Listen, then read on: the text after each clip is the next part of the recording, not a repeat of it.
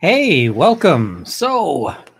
There's been a bit of news in the whole Rust lawsuit thing, and I thought I should cover it today because the rest of the week I'm going to be buried in this bizarre lawsuit that is the Gwyneth Paltrow thing. And I also have some other stuff I want to talk about, so I'm going to have to make videos about that. And I don't know when I'm going to do that because sometime I have to sleep. So, there's been a big development at the Supreme Court in an impaired driving case, and I want to talk about it. And I guess I'm going to do that later tonight. So, how's everyone doing? I've got a Coca-Cola here. Maybe I should have grabbed a. Oh wait, I still got boxed wine. Maybe I can make a wine and Coke here. I had people saying, damn it, Runkle, this was in my background. I thought my speakers were shorting out because of the intro. I needed a bit of a longer intro, so I ditched the what is it? I ditched the what do you call it? The old intro. Now I see I need to turn on streamer mode on my Discord because it is leaking audio. There we go. That should solve that problem. What is it? Your Supreme Court or the U.S.? It's it's my Supreme Court, so not the U.S. Supreme Court. All right, so let's talk about the Rust lawsuit. Now, I should note, I've got some people who are really upset that I'm going to be talking about Jensen Ackles today. They were in my Twitter, but so far as I can tell, they don't follow me on Twitter and they don't subscribe to the channel. So if you're here, welcome. You may not enjoy things because I'm going to call things as I see them, but we'll see how it goes. You have your own Supreme Court? Yes, of course Canada has its own Supreme Court. I would assume that most countries have sort of a highest level of court. So, yeah. All right, let's have a look there. So, just got to bring up the... because there's been some snark, and I am like 100% there for it. So let's have a look. All right. So this is fun. And I'm just looking here. So we've got defendant's notice of withdrawal of motion to disqualify the special prosecutor under Article 3 of the New Mexico Constitution and response to the court's letter of March 20th, 2023. So this one is kind of fun because basically what had happened is that Baldwin had brought a motion to kick off the special prosecutor. And the special prosecutor issued a public statement saying that this is complete garbage and has no merit, and, you know, that they would fight it vigorously. And then they decided, oh, wait, they've said, oh, yeah, we think this is complete garbage, and we're going to drop the whole thing and just, you know, leave the special prosecutor. So I'm just like, okay, that was kind of weird.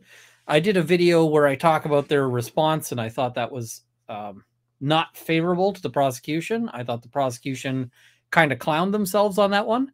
And yeah. All right. Now on the, the Ackles thing, this is kind of the thing. I'm a huge fan of Jensen Ackles, but I realize he's human and can make mistakes. I actually became more of a fan of him after this. I watched Supernatural. I liked like the first 30 seasons of it, but then it got into the weeds. And I know it only went to 15 seasons, but, there was a point where I just stopped watching. But the thing is I really liked his work in it. Just the writing got a little... they kind of ran out of stuff, but they still kept going on... still kept going on. So that wasn't his fault. He was doing great work right through, even through the, where the acting was having trouble. He was amazing on The Boys. Yep. He does good work. All right. So let's go. Alexander R. Baldwin III, by and through undersigned counsel, respectfully submits this notice withdrawing his February 7th, 2023 motion to disqualify the special prosecutor under Article 3. Now, here's the thing.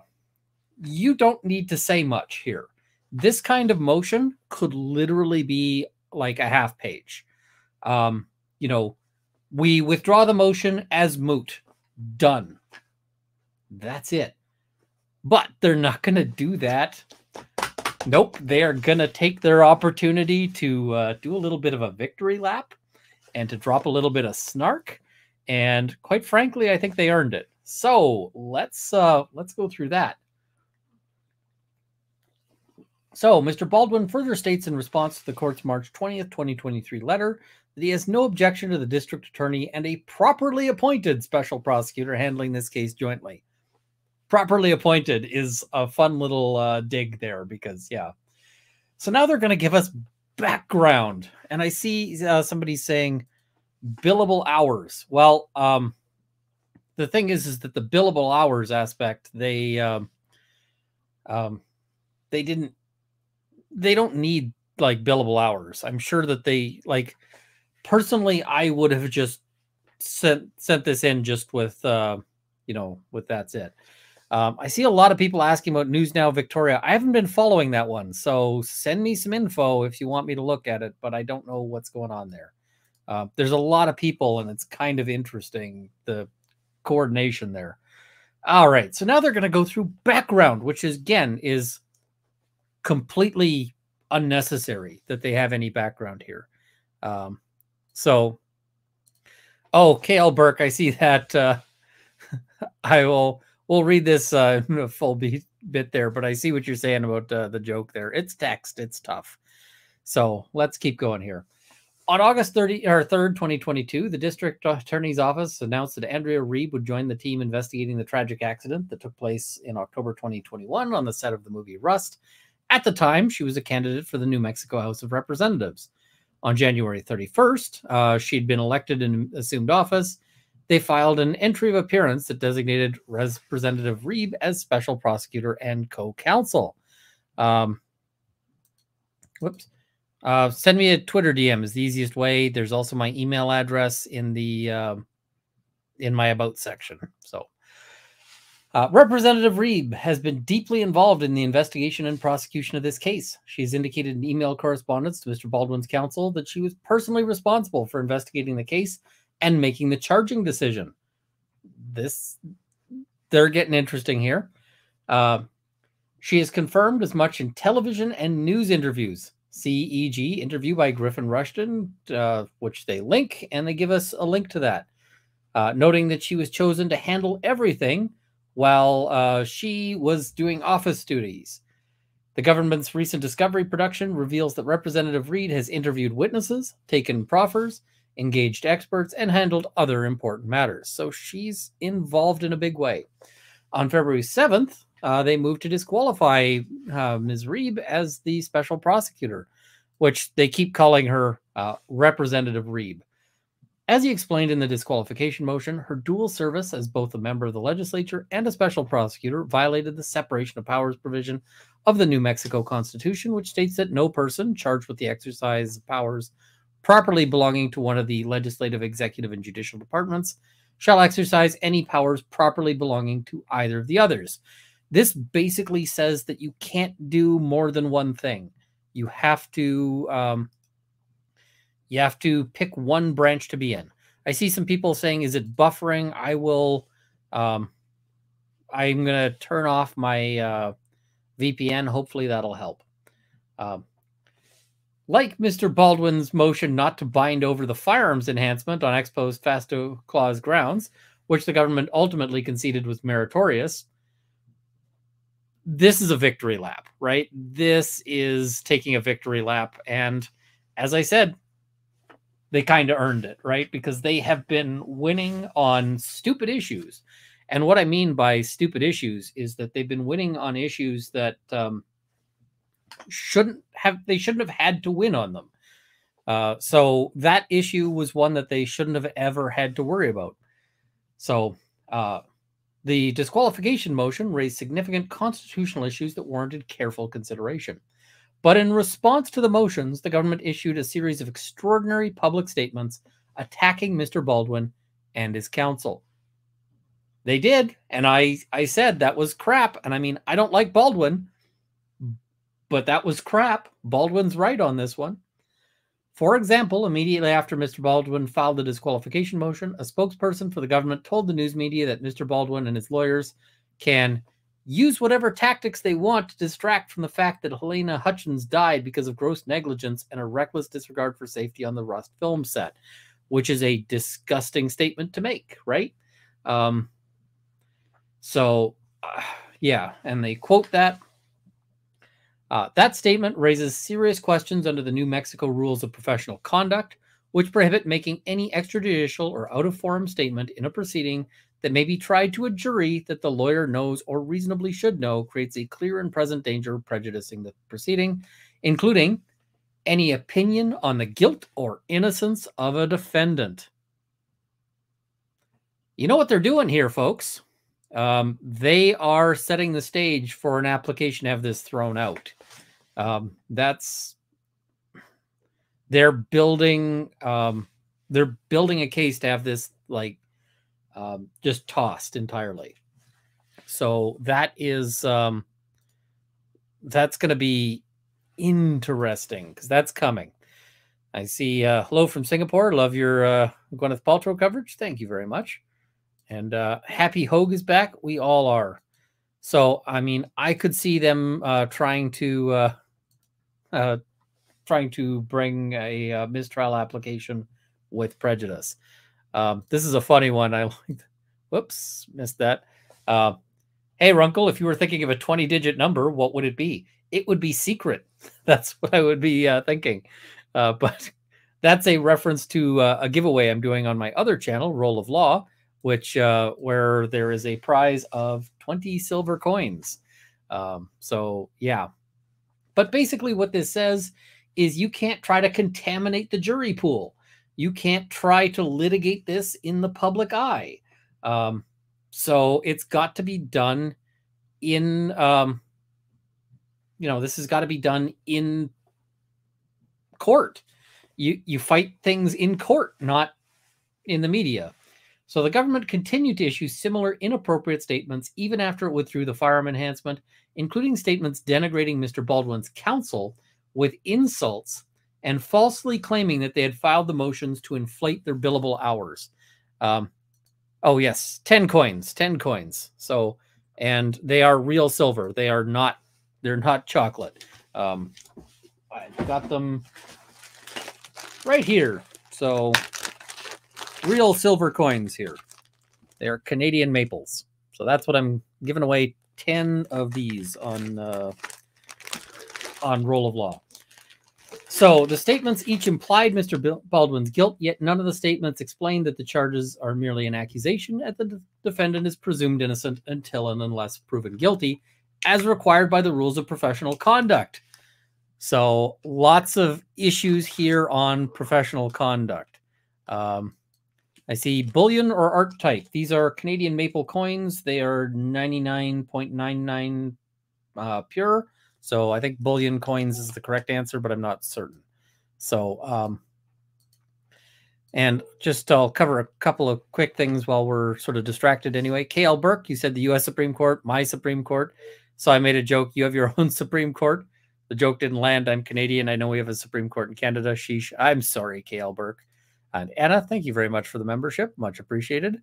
Yeah, this is interesting, right? In addition, Representative Reed made comments in television interviews that also implied Mr. Baldwin's guilt without noting the presumption of innocence and without any conceivable law enforcement justification. And they quote the special prosecutor stating that he isn't above the law and he's somebody who committed a crime and we're going to hold him to the law, hold him accountable. All of this is super, super sketch, right? All right. The government's conduct represented a disregard of its ethical duties, and it has threatened Mr. Baldwin's right to a fair trial. Indeed, legal observers with diverse perspectives have criticized the government's public statements. I'm one of them, right? And I'm Canadian, so I'm, pretty diverse in perspectives here. But I've come out and I've said that I don't like Baldwin in this, that I have some real concerns about this, but I've also criticized the prosecution pretty seriously. As legal commentator and former federal prosecutor Andrew McCarthy put it, ethical prosecutors do not denigrate the exercise of due process rights, especially in a manner designed to prejudice the jury pool against the defendant. Whew. And there's another one. So this is a Twitter comment that they looked at. Thomas Frampton on Twitter, who said, here's the New Mexico rule of professional conduct governing extrajudicial statements by prosecutors. Hard to see how a gratuitous shot at defense counsel for correctly objecting to an obviously unconstitutional charge is consistent with this. So Baldwin's team is getting a great opportunity to just dunk on them in the most dramatic way here, right? So they're properly able to throw out all of the procedural history here, but they are getting to just absolutely drop the hammer. On March 6th, the government filed a response to the disqualification motion. The government's principal argument was that a district attorney or special prosecutor charged with bringing criminal prosecutions in the name of the state of New Mexico does not exercise state power at all. 8 days later, Representative Reeb abruptly announced that she was resigning as a special prosecutor in light of the pending disqualification motion. Without informing Mr. Baldwin's counsel of her decision, Representative Reeb issued yet another public statement that implied Baldwin's guilt and that again failed to note the presumption of innocence. And I called him out on that. Ian, why are you rustling something? I'm putting the coins back away. So, all right. Today, the New York Times reported yet another troubling development regarding the state's prosecution of this case. In a private email exchange between the district attorney and Representative Reeb, dated June 9th, 2022, Representative Reeb asked the district attorney to publicize the fact that she was working on the case in order to advance her political career. This has not been getting nearly enough news coverage. This is ridiculous, right? Representative Reeb wrote, at some point, though, I'd like to at least get it out there that I'm assisting you as it might help in my campaign. Lol. Lol indeed. In response, the district attorney wrote, I'm intending to either introduce you or send it in a press release when we get the investigation. Representative Reeb's prosecution of this case against Mr. Baldwin to advance her political career is a further abuse of the system and yet another violation of Mr. Baldwin's constitutional rights. Do you think that this might be why they decided not to fight this out in court? That Reeb's side didn't want this stuff coming out and wanted to just quietly make this go away? Baldwin said specifically that one of the reasons why they wanted Reeb off the case was the concern that Reeb might be pushing for this on the basis of it being for political advantage. Reeb, in her own emails, confirms that. This is gross. Gross. Given Representative Reeb's resignation, which was constitutionally compelled, Mr. Baldwin withdraws the disqualification motion as moot. Again, all that they needed to say is just that it was moot. And is Reeb a typo? No, that's her name. They don't mean Hannah Gutierrez Reed. They mean Reeb, the special prosecutor, former.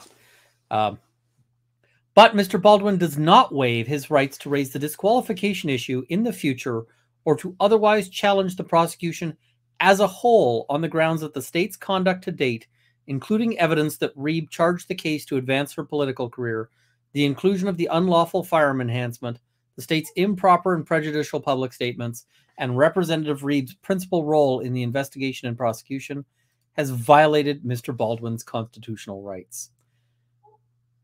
Whew. I said that we were going to see an application to have this whole case thrown out. They're laying this. They're laying the foundation here, right? So, and this is, they're quoting a case here explaining that due process requires a fair and impartial trial and that prejudice from pretrial publicity can evolve to such a degree that a fair trial is improbable.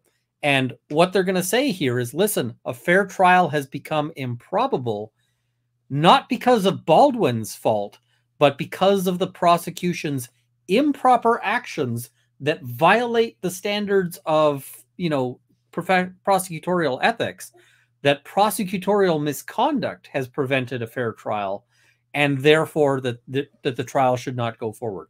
Baldwin might win on this. Like, this might be enough for Baldwin to win, notwithstanding everything else. And as much as I'm not pro Baldwin, maybe he should. Maybe he should. Stating that New Mexico courts review each of defendants' allegation of prosecutorial misconduct individually, in addition to considering their cumulative effect in determining whether a due process violation exists. On March 20th, 2023, this court issued a letter inquiring whether Mr. Baldwin has an objection to the district attorney and a special prosecutor prosecuting the case together. While reserving all rights to challenge the appointment of a new special prosecutor on any other ground, Mr. Baldwin states that he does not object to the concurrent service of the district attorney and a properly appointed special prosecutor in this case. For that reason, in accordance with the court's letter, Mr. Baldwin does not intend on to submit further briefing on that specific question. So what does that mean? That means that they don't object to the idea of having a special prosecutor. They don't object to the notion of a special prosecutor. They're just saying it's got to be done in accordance with the law. I think Baldwin's lawyers, quite frankly, are doing a bang-up job here. And at this stage, the prosecution seems to be just... These are all errors that are completely unforced errors, right? They're completely unforced errors. There is no reason for the prosecution to have made these mistakes, and yet they have, and they seem to keep doing it. It's just ridiculous. So quite frankly, if I was the prosecution at this point, I would be saying, listen, we're on notice that we're on super, super thin ice. I'd be sending out memos going, everything 100% needs to be above board. Check everything you do. Do not do anything stupid. But I'm impressed at Baldwin's counsel here. I'd previously said, hey, I don't know who this guy is. Does he do criminal prosecutions? So far, he's laying the excellent groundwork on this in order to get this thrown out. The prosecution, through their actions, has given Baldwin an argument that he never had before. They've basically just given him ammunition. And you don't give Baldwin ammunition because you never know what could happen. God, that's such a... If this case is thrown out on this, I mean, I'm not happy with what Baldwin did, but I wouldn't be upset with the result. It just seems like this is... I'd be upset with it, but not at Baldwin's team, right? Baldwin's team wouldn't have done anything wrong if it gets thrown out on this. I'd be upset with the prosecution and their complete failure to, this is, this whole thing about, I'd like to get it out there and, as it might help in my campaign. Completely inappropriate, completely unforced error. Completely ridiculous. This will be good news. My wife will be thrilled to hear this. Runkle, your brain should be delivered April 5th. I don't know how I've got along this way without one, but we're making jokes. I think it's a brain model, but all right. And the pups seem to be engaging in some running around outside. So they're fine, if people are wondering. But the doggos have opinions. And I've got something in my eye. Ugh. All right. Now, we've got an additional thing. And this happened just 2 days ago. This is Hannah Gutierrez Reed has a position on this, and it's different than Baldwin's position. Oh man, rubbing my eyes has not been a good idea when I've been eating nuclear beans. All right, we're going to keep going, but I have, I have made some moves here. I've made some decisions, and I'm just going to have to live with them. All right, so defendant Hannah Gutierrez Reed, by and through her counsel of record, Jason Bowles of Bowles Law Firm and Todd J. Bullion of Bullion Law Office, hereby submits her brief addressing this court's directive to brief whether the district attorney is authorized to continue as co-prosecutor after appointment of a special prosecutor, and states. So this is going to be interesting, right? Because she's got a different opinion. So background, in a letter to counsel dated March 20th, the court informed the parties that the state had requested that the court swear in a new special prosecutor. The court stated it had reviewed the law and noted that it seems that once a special prosecutor is appointed under the statute for good cause, the special prosecutor steps into and takes over the prosecution, thereby fulfilling the statute's purpose. Therefore, before a new special prosecutor is appointed and takes an oath, the court requests that the parties submit limited briefing, not to exceed 10 pages, to address this issue.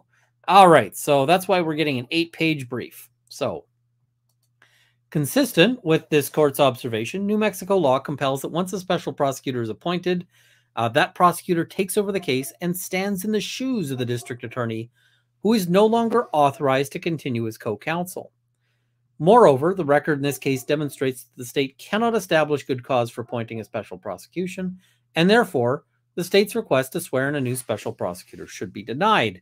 So what Hannah Gutierrez Reed is doing here is basically saying, first of all, you can't have the DA and a special prosecutor. You got to pick one of them.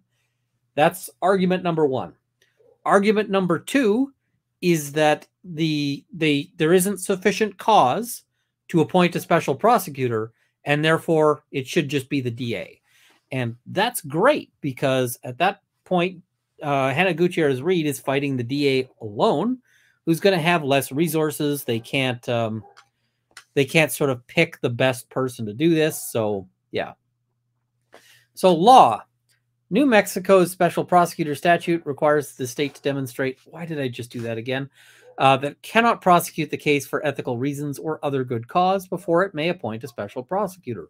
Specifically, the law states that each district attorney may, when he cannot prosecute a case for ethical reasons or other good cause, appoint a practicing member of the bar of the state to act as special assistant district attorney. Any person so appointed shall have authority to act only in the specific case or matter for which the appointment was made. An appointment and oath shall be required of special assistant DAs in substantially the same form as required for assistant district attorneys in the section. So basically, we've got, that is a section that says that if they can't prosecute the case for ethical reasons or other good cause, and good cause can be all sorts of things, right? But there's going to be some questions as to what that means. All right. As in any case of statutory interpretation, the analysis begins with the plain language. Here, the statute's plain language states that the district attorney may appoint a special prosecutor only when the district attorney cannot prosecute a case for ethical reasons or other good cause. Now, lots of people out there are,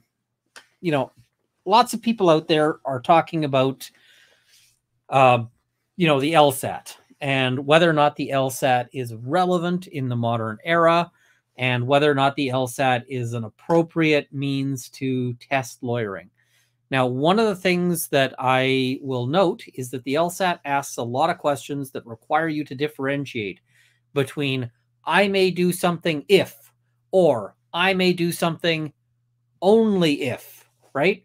And those statements are actually very different statements. If we're talking about how you diagram those statements, if you want to understand them as sufficient and necessary conditions, those are actually the opposite.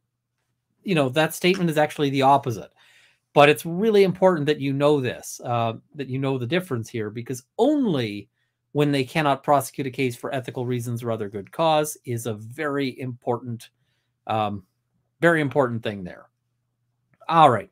The legislature could have enacted a statute saying the appointment is allowed when the district attorney cannot prosecute the case without assistance for ethical reasons or good cause. So right here, they are specifically noting that distinction. This is an LSAT problem, folks. So that's kind of funny to me.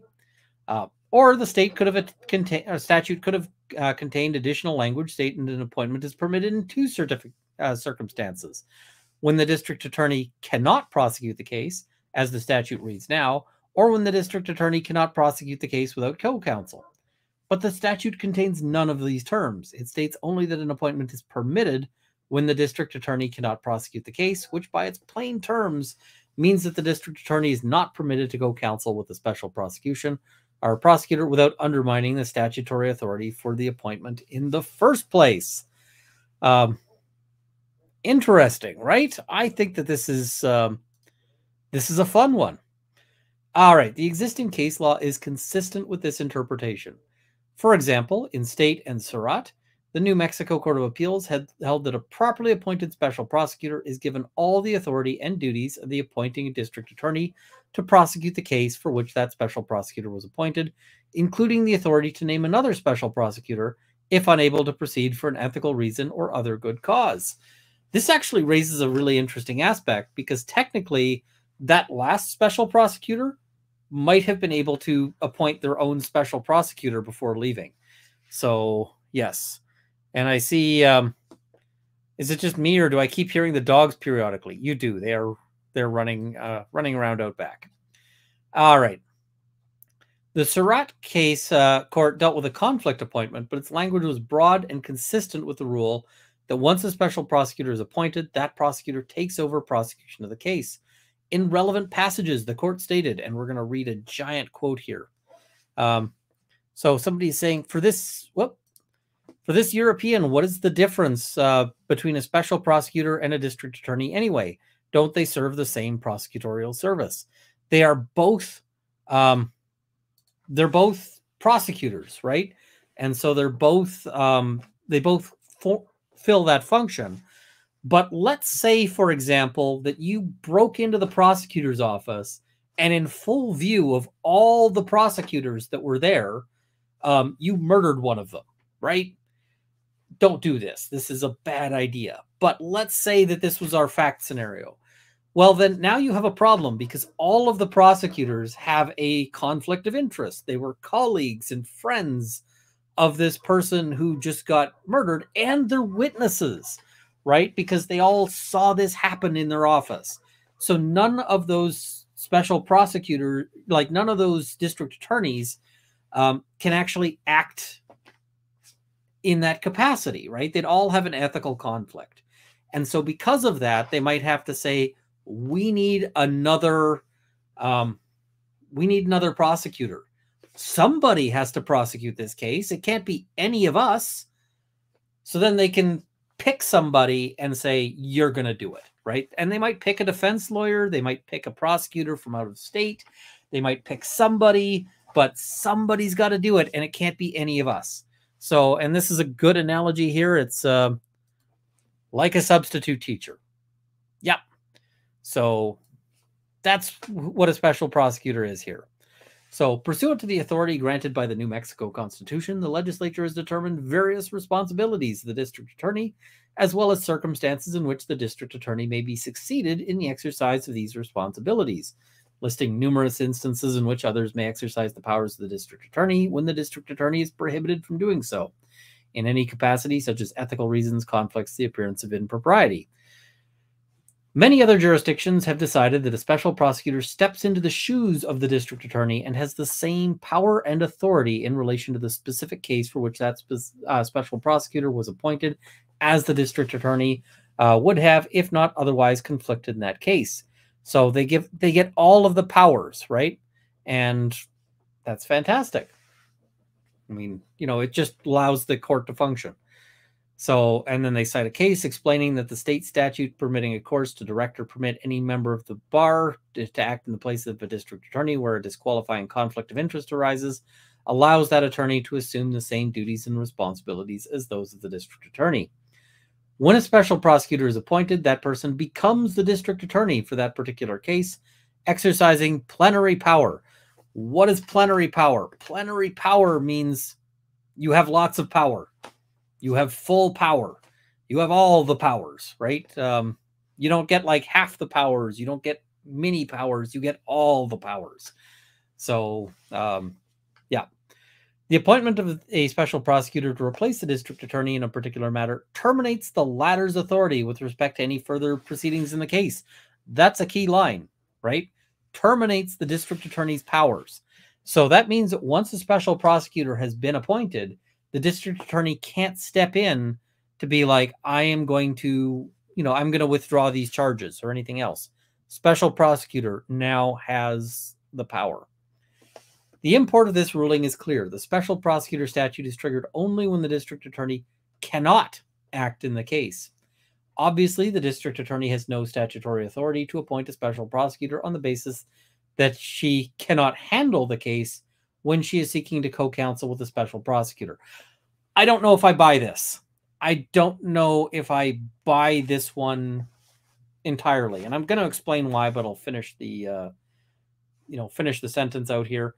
The request to co-counsel undermines the statutory basis for the appointment. All right, so let's talk about this argument.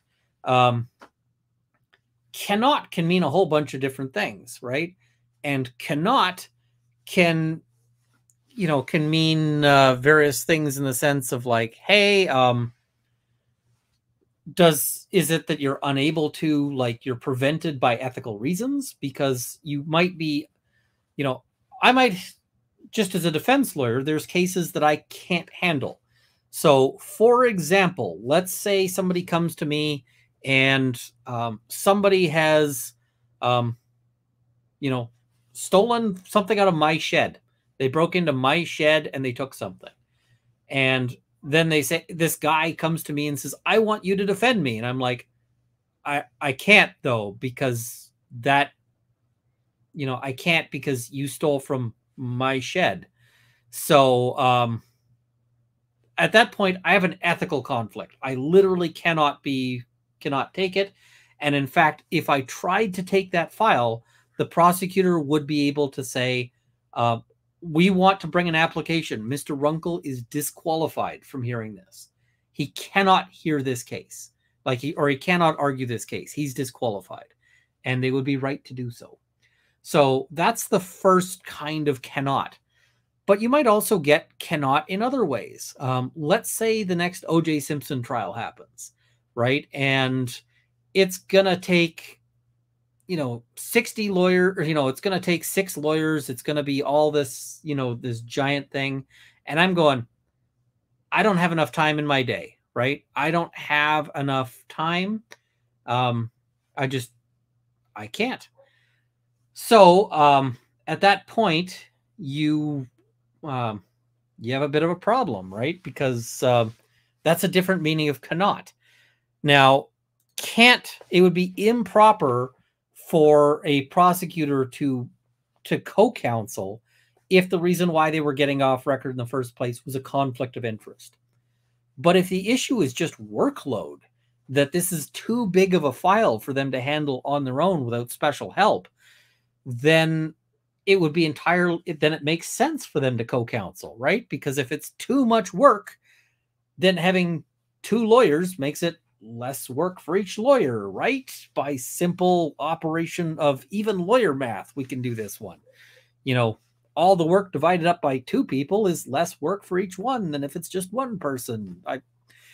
Chat, tell me if I'm out of line. I always have to ask the chat to check my lawyer math on this, but I feel like I'm right. An earlier opinion, State and Hollenbeck, also made clear that the district attorney must be unable to prosecute the case before a special prosecutor may be appointed. In that case, the state admitted that there was no reason the district attorney could not have prosecuted the defendant. The court therefore found that the district attorney had no authority to appoint the special prosecutor and critically reversed the defendant's conviction because the district attorney did not have the authority to appoint the special prosecutor who had handled the case. Whew.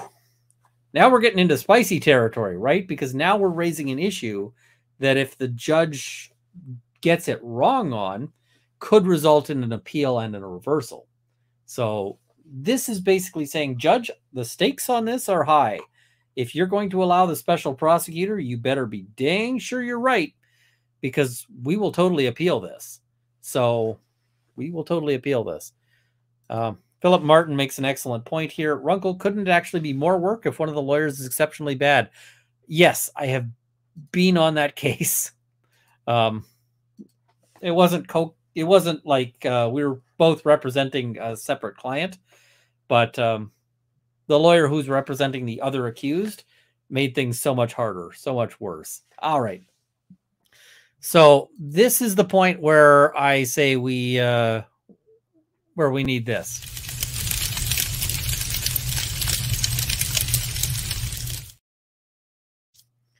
Mostly because I wanted to push the button.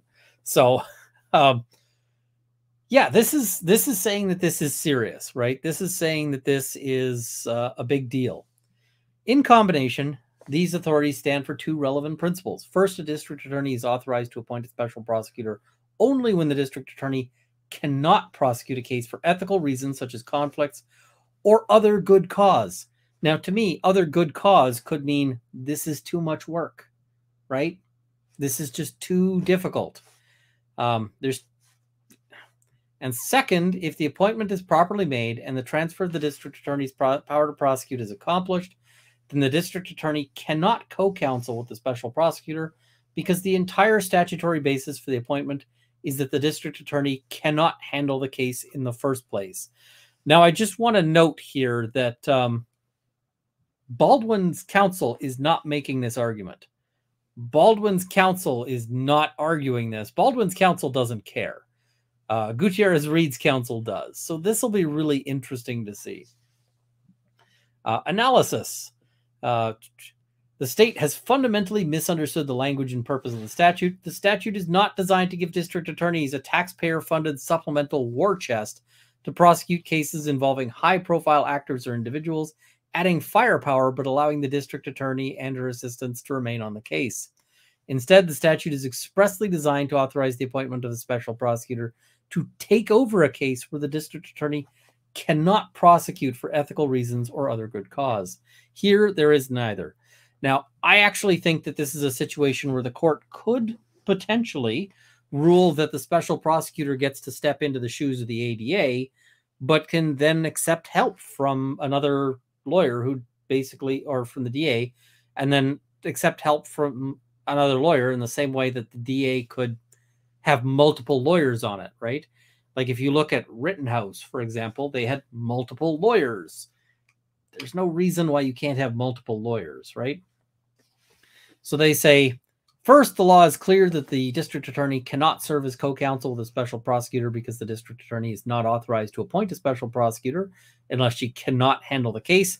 Again, I don't necessarily agree with their, with their cannot. I don't necessarily agree with their definition of cannot, but the judge might. So, see, the oh please is a pretty simple case. The it's too much work argument holds no water.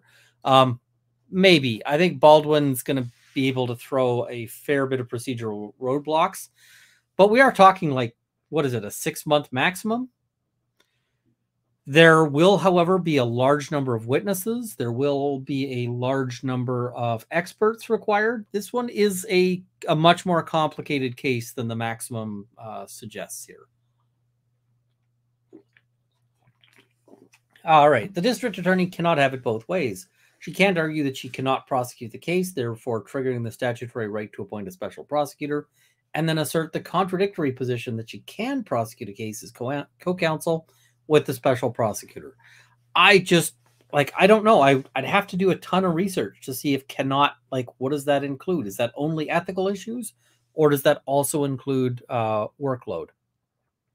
Second, state has not identified any ethical conflict that would prevent the district attorney from handling the case, because otherwise they wouldn't want the DA to also be on it. Therefore, the state has not demonstrated authority to appoint a special prosecutor on the basis that it cannot prosecute the case for ethical reasons. Third, the state has not demonstrated that it cannot prosecute the case for other good cause. Although State and Hollenbeck recognize that the reason the district attorney cannot prosecute a case need not be a legal or ethical reason, It could be a matter of lack of resources. Oh, well, that sounds determinative. The district attorney here has not demonstrated that it cannot prosecute the case because of a lack of resources. That to me seems like something that could be solved with just an affidavit, but to the contrary, just as the district attorney admitted in Hollenbeck, Ms. Carmack-Altweis has effectively conceded that there's no reason she's unable to handle the prosecutions against Hannah Gutierrez-Reed and Alec Baldwin.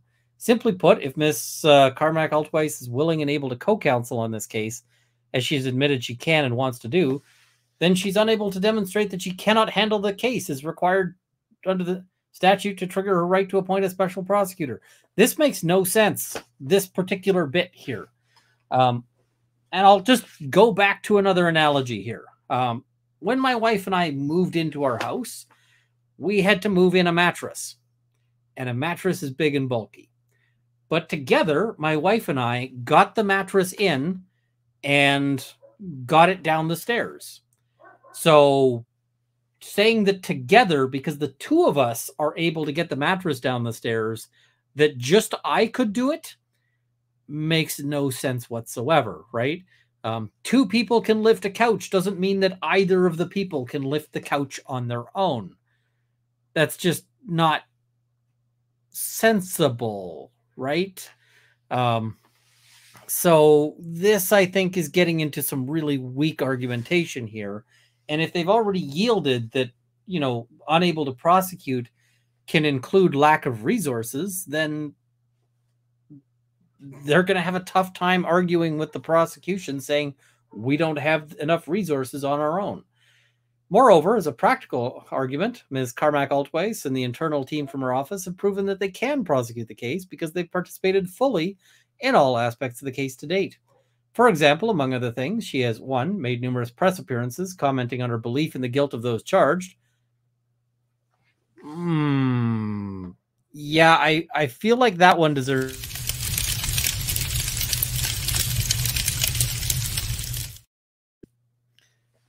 You saw how, what is it? You saw how Baldwin noted how improper that was. They didn't actually specify that, but they actually, like, they didn't ride this quite as hard, but they did just sort of quietly slide that in there. 2, signed all pleadings. 3, I mean, signing a pleading doesn't take a whole lot of work.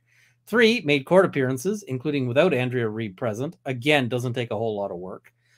4, argued the detention motion in Ms. Gutierrez-Reed's case. Okay. 5, co-counseled with her deputy district attorney in the proceedings. 6, engaged in significant email exchanges with counsel about discovery and inspections of evidence. 7, produced discovery in this case and coordinated with defense counsel regarding the transfer of files. 8, negotiated with defense counsel regarding defendants' terms of release. And 9, represented the defense counsel that she personally prepared the special prosecutor briefing herself without Reeves' assistance. The fact that the district attorney would like additional assistance in this case or thinks it would be helpful does not meet the high statutory bar of proving she cannot prosecute the case. This is going to be an interesting fight. I'm curious as to how this one shakes out. I want to see this one. I'm going to see if they will televise this particular proceeding because I'm super curious. All right. It also bears mentioning that other than the fact that high-profile actor Alec Baldwin is named as a defendant in this case, this is an involuntary manslaughter prosecution, which the district attorney's office routinely handles. How many of them are on a novel point requiring a bunch of experts as to, like the standards of care on a movie set? I feel like that's unusual. So while it is witness intensive, to say the least, the legal standards are the same for any other involuntary manslaughter case. Yes, but it's fundamentally unfair to Ms. Gutierrez-Reed, a 25-year-old young woman just beginning her career, to face a situation where the district attorney's office is allowed to augment its staff and resources with taxpayer money, allowing the district attorney to continue in this case and throw all the weight of the state and more against her merely because this is high profile and has captured the attention of the national press. Oh my God. If this argument was taken out and if it was if this was something where we can say that it's improper for the state to have more resources than the accused, oh, that would be fantastic for every accused, because every accused is always outgunned by the state. It's like, with rare exceptions, right? Just about everybody is outgunned by the state in terms of money. Hey, my client, who is a guy who sleeps in a cardboard box and has a meth addiction and FASD, and his income is whatever people throw in a metal cup, is now going up against the government and taxpayer dollars. That happens all the time, literally all the time. So I don't know that this argument is going to fly, and I also don't know if the court is going to like the notion of, like, hey, we want them to have less money for this. Like, we want to make sure that they are limited as to their resources, because it would be unfair if they had, the resources that they're asking for. I don't think the court's going to go for that. And I mean, I like this one. We see Apple Silver saying, I think the state should pay for both the prosecutor and the defense. Seems like this would be a better system, but there might be some problems with that. So yeah, that would be especially useful since so many cases involve less privileged classes of people. Absolutely. Almost the entirety of criminal law is less privileged classes of people. All right. So for the above reasons, the state is prohibited from serving as co-counsel in this state with a case with a special prosecutor. Furthermore, the record demonstrates conclusively that the state has failed to demonstrate any statutory authority to appoint a special prosecutor. In the event such a special prosecutor is appointed over Ms. Gutierrez-Reed's objections, the prosecution will be unlawful under the holdings set forth in Hollenbeck. The court should therefore deny the state's request to appoint a special prosecutor, or at minimum, prohibit the district attorney or anyone from her office from serving as co-counsel with a special prosecutor. I see their argument. I don't think it's I don't know that it's necessarily going to fly, but I think it's a good, I mean, I don't think that it's a frivolous argument. I would be inclined as the court to reject it, but I can't say, like, I'd have to think about it. I'd have to do research. That's my inclination, but you better believe that I would start doing some additional research on that. So, I mean, if you can get the judge having to research and decide on that one, so then you're going to have to look at it. So, so they've got here, this is also unearthed a potentially troubling issue involving prior appointment of a special prosecutor, referenced in Mr. Baldwin's most recent filing before the court. This is going to be a spicy footnote. Spicy footnotes are the best footnotes. Stated in which these prior special prosecutors stated that the district attorney's office should announce her involvement as it may help her political campaign for state representative, adding a lol at the end of the email. I would have quoted the whole thing, but just adding a lol at the end of the email is pretty entertaining. The district attorney immediately responded, saying she would announce Reeb as requested, and some months after did announce the special prosecutor's involvement. Reeb won her race. This points to the fact that this case is being prosecuted because of its high-profile nature alone, which, among other things, ignores the original purpose of the special prosecutor appointment statute, allowing appointment for ethical reasons or reasons of good cause and inability to prosecute due to lack of resources. Here's the fun thing about this particular footnote. This footnote may blow up their whole argument, because you know what I might be thinking if I was if I was the judge and I didn't want this to be the issue, but I also didn't. So here's how I might think about handling this. I might say, listen, I might be inclined to say, okay, I find that the district attorney cannot prosecute this case because I find that the district attorney has created an ethical conflict by their involvement in this email issue, and therefore is unable to prosecute the case, and a special prosecutor must be appointed, and the DA cannot continue on in that regard. So that kind of doesn't get Gutierrez-Reed what she wants, because then there's the special prosecutor. but it also gets them half of what they want because then the DA is out of the case. And if that happens, that's entirely on the fault of the DA, and that might cure Baldwin's problem as well. So that could be where the judge decides to go on this one, is just, you know what, it's only going to be heard by a special prosecutor, and that's it. So fun stuff, right? All right, so this is this one is a bit of a headache, and I would love to see this case prosecuted through, but there's a real possibility that it just gets thrown out. That has become a very live possibility. All right, so now we've covered the latest filings. I understand there might be another filing coming as the DA responds to that one. That'll probably be up online, I'm hoping Monday. So we might be able to respond to that as part of our Monday Fun Day stream. And on that, I mean, I'm going to be doing a recap, but I'm also going to do just some non-Paltrow stuff because, yeah. All right, so there was a trial in Saskatchewan where the judge would not let the lawyer off the file despite so many attempts by counsel to be excused. That's happened before. If I'm the judge, am I irritated with the prosecution? You bet I am. If I'm the judge, I'm having some conversations. There'll be some discussions. So there will be some real thoughts on that one. Here for years, asking for hints. Do the clowns have, or do the coins, I saw somebody else's comment, have Elizabeth or Charles on the reverse? I don't know if this one's a hint. It looks like it's Elizabeth, but there's a variety of coins. So I guess one of them might have Charles.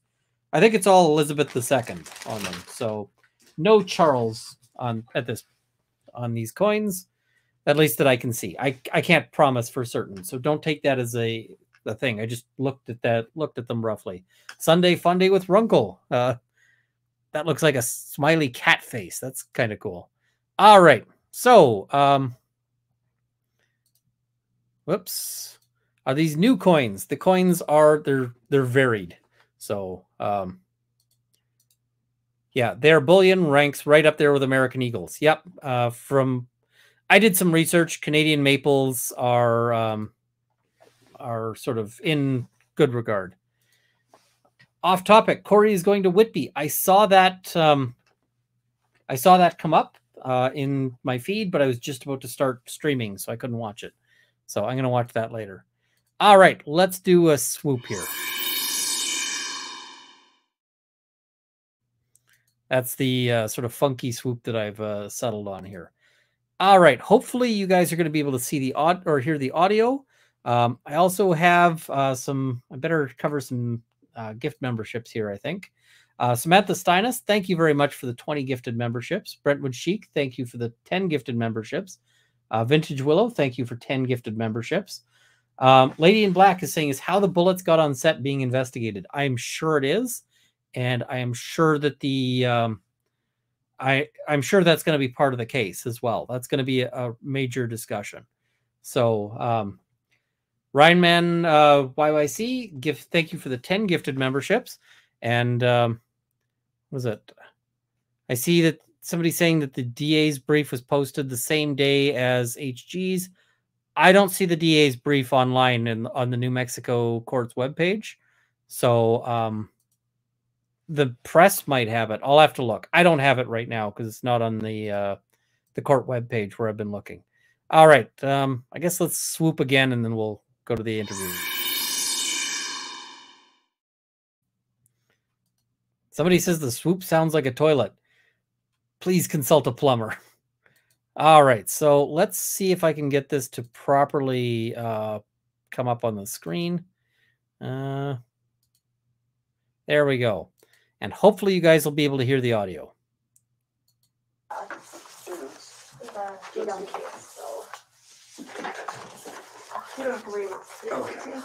We're all vaccinated. Can you guys hear the audio? Let me know if you guys hear the audio. Maybe let's turn it up here. Okay, I see people saying yes. All right. You got my booster even. Yeah. guess all you guys gotta get that done. Yeah. Did you just fly in this morning? Literally landed about 45 minutes ago. Nice. Yeah.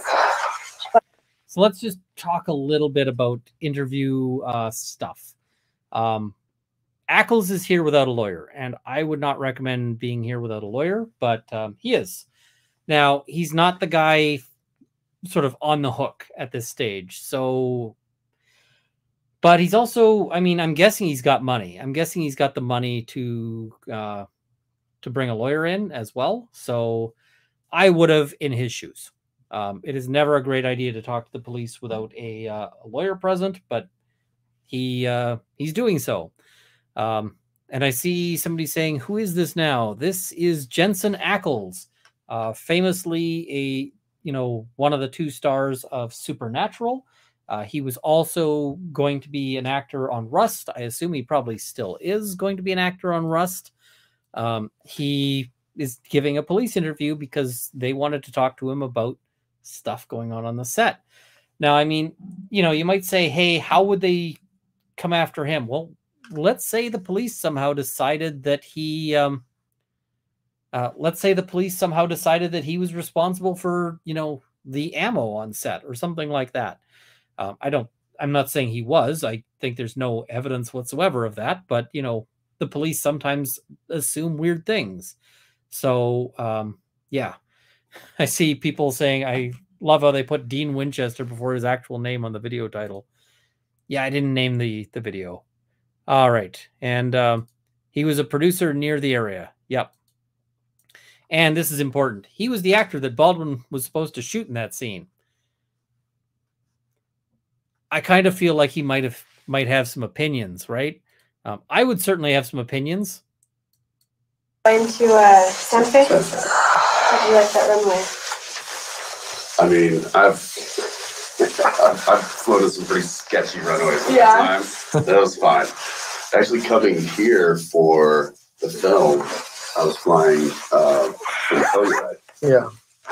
And the only way to get here was to drive to Montrose to Denver to Albuquerque, and I was like, hang on. I was like, I'm sure there's some old cowboy that's got a plane that can just fly me over. So I did. They found this little company, and I flew in this single prop, literally next to the guy, with the nice all the way over, and we landed. It was pretty sketchy coming in on that one, but that was fun. So this is standard rapport building. They're just asking basic questions because they want to get him comfortable, get him chatting, and so forth. That's kind of what they're looking to do there. Now, these questions are not super innocent in the sense that they are designed to get people talking, but he's not at this stage a suspect, and he's never becoming a suspect. So, yeah. And I see not on the hook, should have had a lawyer. Are you for real? Yes, he's not charged with anything, but yes, have a lawyer if you're going to be talking to the cops. You got a right to have a lawyer there. Why would you not exercise those rights? Makes no sense not to. Yeah, I have flown in once into the Santa Fe airport, and I really never again. What's wrong with it? It's fine. I know it wasn't fine, but I have a slight fear of flying. Okay, my wife is like that too. She's not a big drinker, but if she's gonna fly, she's like, I need shots. Just get on the plane. Well, yeah, I just feel like when I landed, I was like, this runway is not level. It just seemed like a mess to me. I remember I was flying into Atlanta one time, and it was for an event that they had chartered a plane for. So it was a jet. It was a small jet. And the wind shear was so crazy that we were literally coming in sideways. Oh, I've had that happen to me. And then at the last second, he was like, nope. When came around and tried it again. So the second time, it was just like, oh, shit. Yeah. All right, time to brace yourself. That was pretty sketchy. That's how on Friday, it was so windy out here. Our gas station pumps are kind of by the airport. Yeah. And that's how all the planes are coming in. They're coming in. Just coming in sideways. Yeah. So yes. Sketchy. That's New Mexico weather. Yeah, well, you got big crosswinds here too. Yeah. Big open plains, right? Especially now with Not a lot of trees. So let me just start with if you could spell your first name for me. Jensen. And last name? Ackles, Ackles. What's your date of birth? 1978. Witnesses don't need a lawyer. You know how many times I've seen people who thought they were witnesses who turned into the suspect? Lots. You need a lawyer. Like, you need a lawyer. Sorry. And this guy can afford a lawyer. I would think very carefully before I gave a witness statement, personally, because there's always risk, right? Being a witness places you at the scene of a crime. And if you are at the scene of a crime, then you are at risk. And I saw somebody saying, are we going to jump to specific points? Are we going to commit to the whole thing? I'm committed to the whole thing. Some people say I ought to be committed. But this, at this stage, he comes off as fairly personable, right? And this is, I suspect he's quite nice to have a conversation with. So, no, you don't need a lawyer because he's done nothing wrong. People who've done nothing wrong need a lawyer. You know how many people who have done nothing wrong I've had to defend to keep out of jail? Lots. You know how many of them are happy that they talk to the cops? None of them. If you've done nothing wrong, talk to the cops, because innocent people get convicted of stuff all the time. And Kale Burke is asking an excellent question about the Canadian standard. Can we have lawyers with us in Canada? No. You can't have a lawyer with you in questioning, which is why you should just say nothing whatsoever.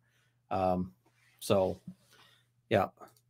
All you do is rinse and repeat your statements. You mean the statement that implicates you by putting you at the scene of the crime? That statement? Yeah. Get a lawyer.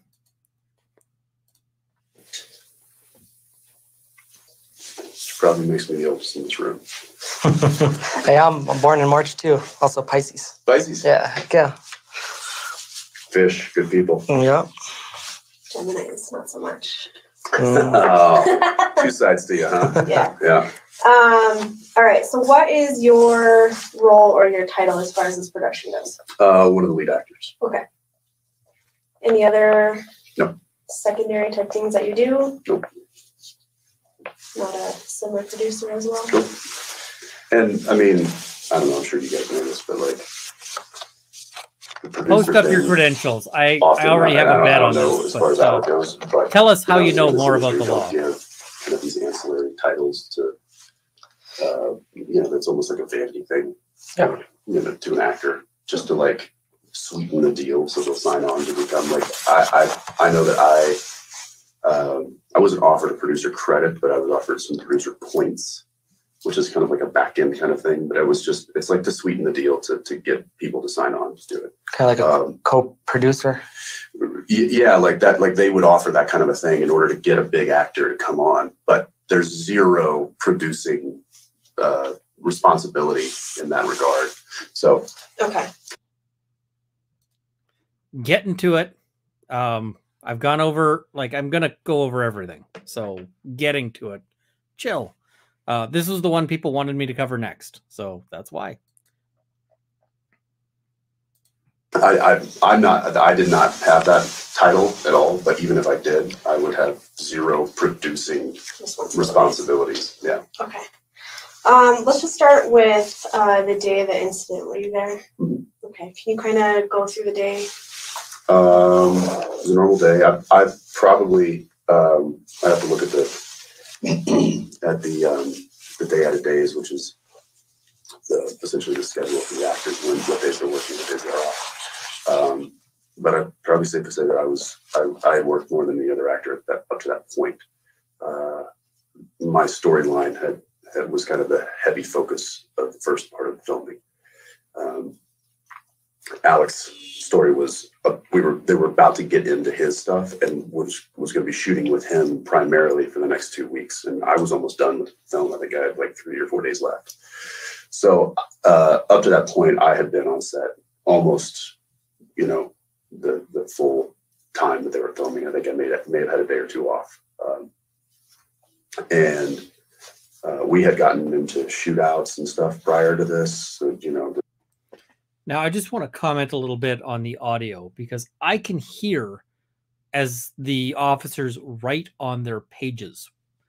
You got to be aware that these rooms are rigged really well for audio. And so that's always something you got to think about, because if you mutter something under your breath, they're going to hear you. They're going to, you know, if you do what Baldwin did and took a phone call, they can hear both sides of that conversation because your phone makes enough noise for them to pick it up. These rooms are always really well sort of tracked for that. Yeah, and somebody's saying, look at the acoustic paneling. Not all of them have the acoustic paneling on the wall, but yeah. I handle a gun almost, well, every day. I mean, it was part of my costume. They would hand me a gun in the morning. I would check it. I would do my own checks. Just because I've been in the industry for 25 years. I've had a lot of onset and offset training for firearms.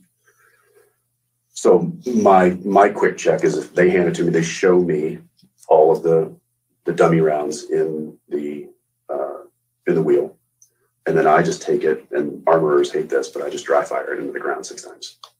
Okay.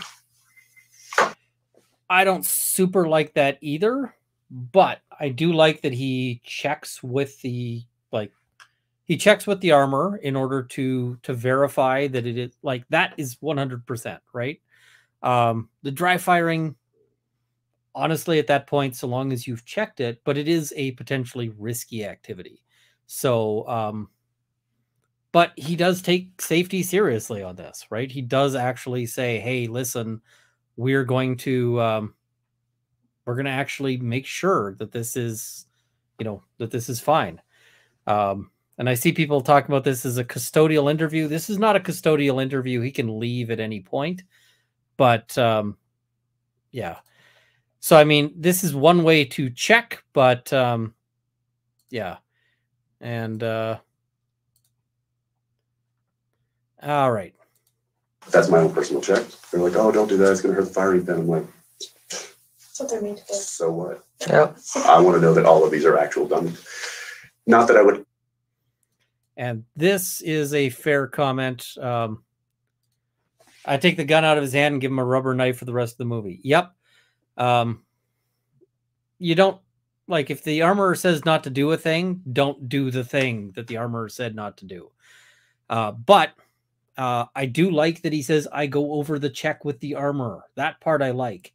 I don't like the part where he's like, the armorer says not to do this thing because it's unsafe or might damage the gun, and he does it anyway. So, and somebody said, why 6 times? Because he's using a revolver that has 6 cylinders. So that's why. And if you don't know who KVB Studios is in the film armoring industry. So, yeah. Ever think that a live round would be in a gun on a set? There's just not a world in which a live round should ever be on a set. Period. Correct. Which is why this is so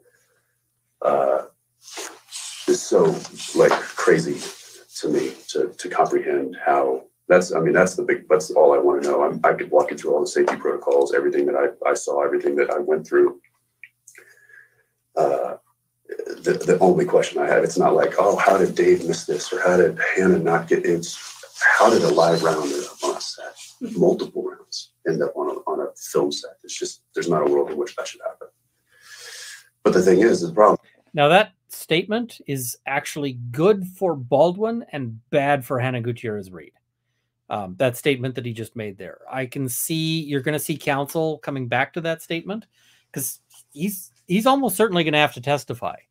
And I mean, if you're wondering what is the cost of giving a police interview, one of the costs is that he's almost certainly going to have to testify, because now they know what he will say, and so they'll be, so they'll bring him on there.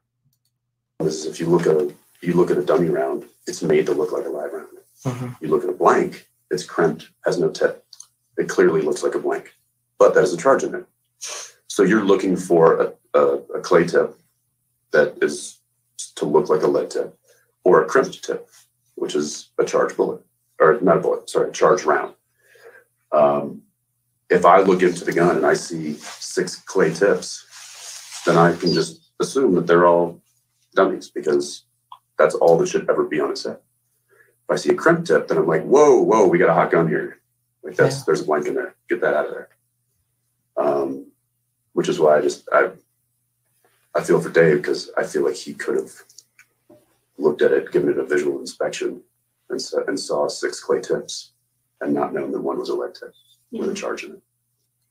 And that there might be enough to help. I mean, this is, again, great for Baldwin. So, yeah. Now, I disagree that that's sufficient to just look at the tips, especially because on that kind of revolver, you're not going to be able to see all 6 rounds without actually turning the cylinder. But, yeah. But again, so there was clearly safety protocol that was skipped or missed, because it should have been caught. Every round that's loaded into a gun should be inspected and can be inspected. Yeah. And if you're wondering what the watermarks, this is who posted this online. But, I don't know. Tell me if you just if you need me to move on or something. No. I haven't really talked about this since it happened. Okay. So I'm kind of going through this too. I mean, I've tried to talk to my wife about it, but it kind of freaks her out. Yeah. And she gets pretty anxious about it, and she's like, I can't. She's like, if I'm watching the news, she's like, please turn that off. Please turn that off. Right. It's a traumatic situation. It is. Yeah, no kidding. For us that were there, and for people that are in proximity. So that particular day, morning went per usual. We were shooting up at the church. Actually, we shot some other stuff the morning of. We had a slight delay in the morning. In fact, so much so that we got loaded up into a van at base camp, and we're headed to set. And they turned the van around. They were like, wait, we're not ready for you. Turn, everybody go back to base camp, the cast. And I heard that on the radio, and I was like, what the fuck? That's weird. If maybe they had a camera, a lens issue, or the light wasn't right, but at least bring us up there. It's not going to be it's going to be a 10-minute fix, whatever it is. Little did I know that it was the camera crew that was walking, because they weren't. Yes, it is. I mean, this is what I heard that morning from the producers. I think this was a couple weeks after. Yo, what's happening? And they were like, a camera is walking because we won't put them up. I'm like, put them up where? What do you mean? They're like, well, they're set up in Albuquerque. They want to be in Santa Fe because it's less of a commute. They want a lesser commute. It's in the contract that they don't get that. They're still in the zone. And if we do it for them, then we have to do it for all of the departments. And we don't have that in the budget. It's a small budget movie. So they threatened to walk, and they walked. I was like, well, when did they threaten to walk? They were like, this morning. They waited until one of our busiest days when we have a big giant shootout. They knew we were just coming off a 2-day break. They could have said it. They could have done it 2 days prior, given them. I mean, if you're going to walk for labor issues, of course you walk on a day that's going to cause problems, right? So, and this is a good comment here. Live rounds make their way onto set in only one manner: negligence. Absolutely no other method than pure stupid negligence. There's a legal sort of principle, which is basically the thing speaks for itself, res ipsa loquitur. And that's basically that in some circumstances, the only way a particular accident could have happened is through negligence, right? And so if you're saying that, and the classic example of that is a warehouse where a barrel rolled out of a top floor window and struck somebody who was walking outside, right? And so in that case, we say the thing speaks for itself, in the sense that there's no way a barrel should fall out of a window other than negligence, right? Here, a live round being on a set is negligence, right? There is no way for that to happen, and other than negligence or intentional. right? But basically liability will follow from that. All right, let's keep going. Given production 2 days to find replacements. So they didn't. They were smart. They're negotiating, and they showed up that morning with their equipment. They were like, "So you gonna put us up?" And production was like, "No, we told you no." And they're like, "Okay, bye." And that's why they were like, "Send cast back to base camp. We don't have a camera crew right now. We got to figure some shit out."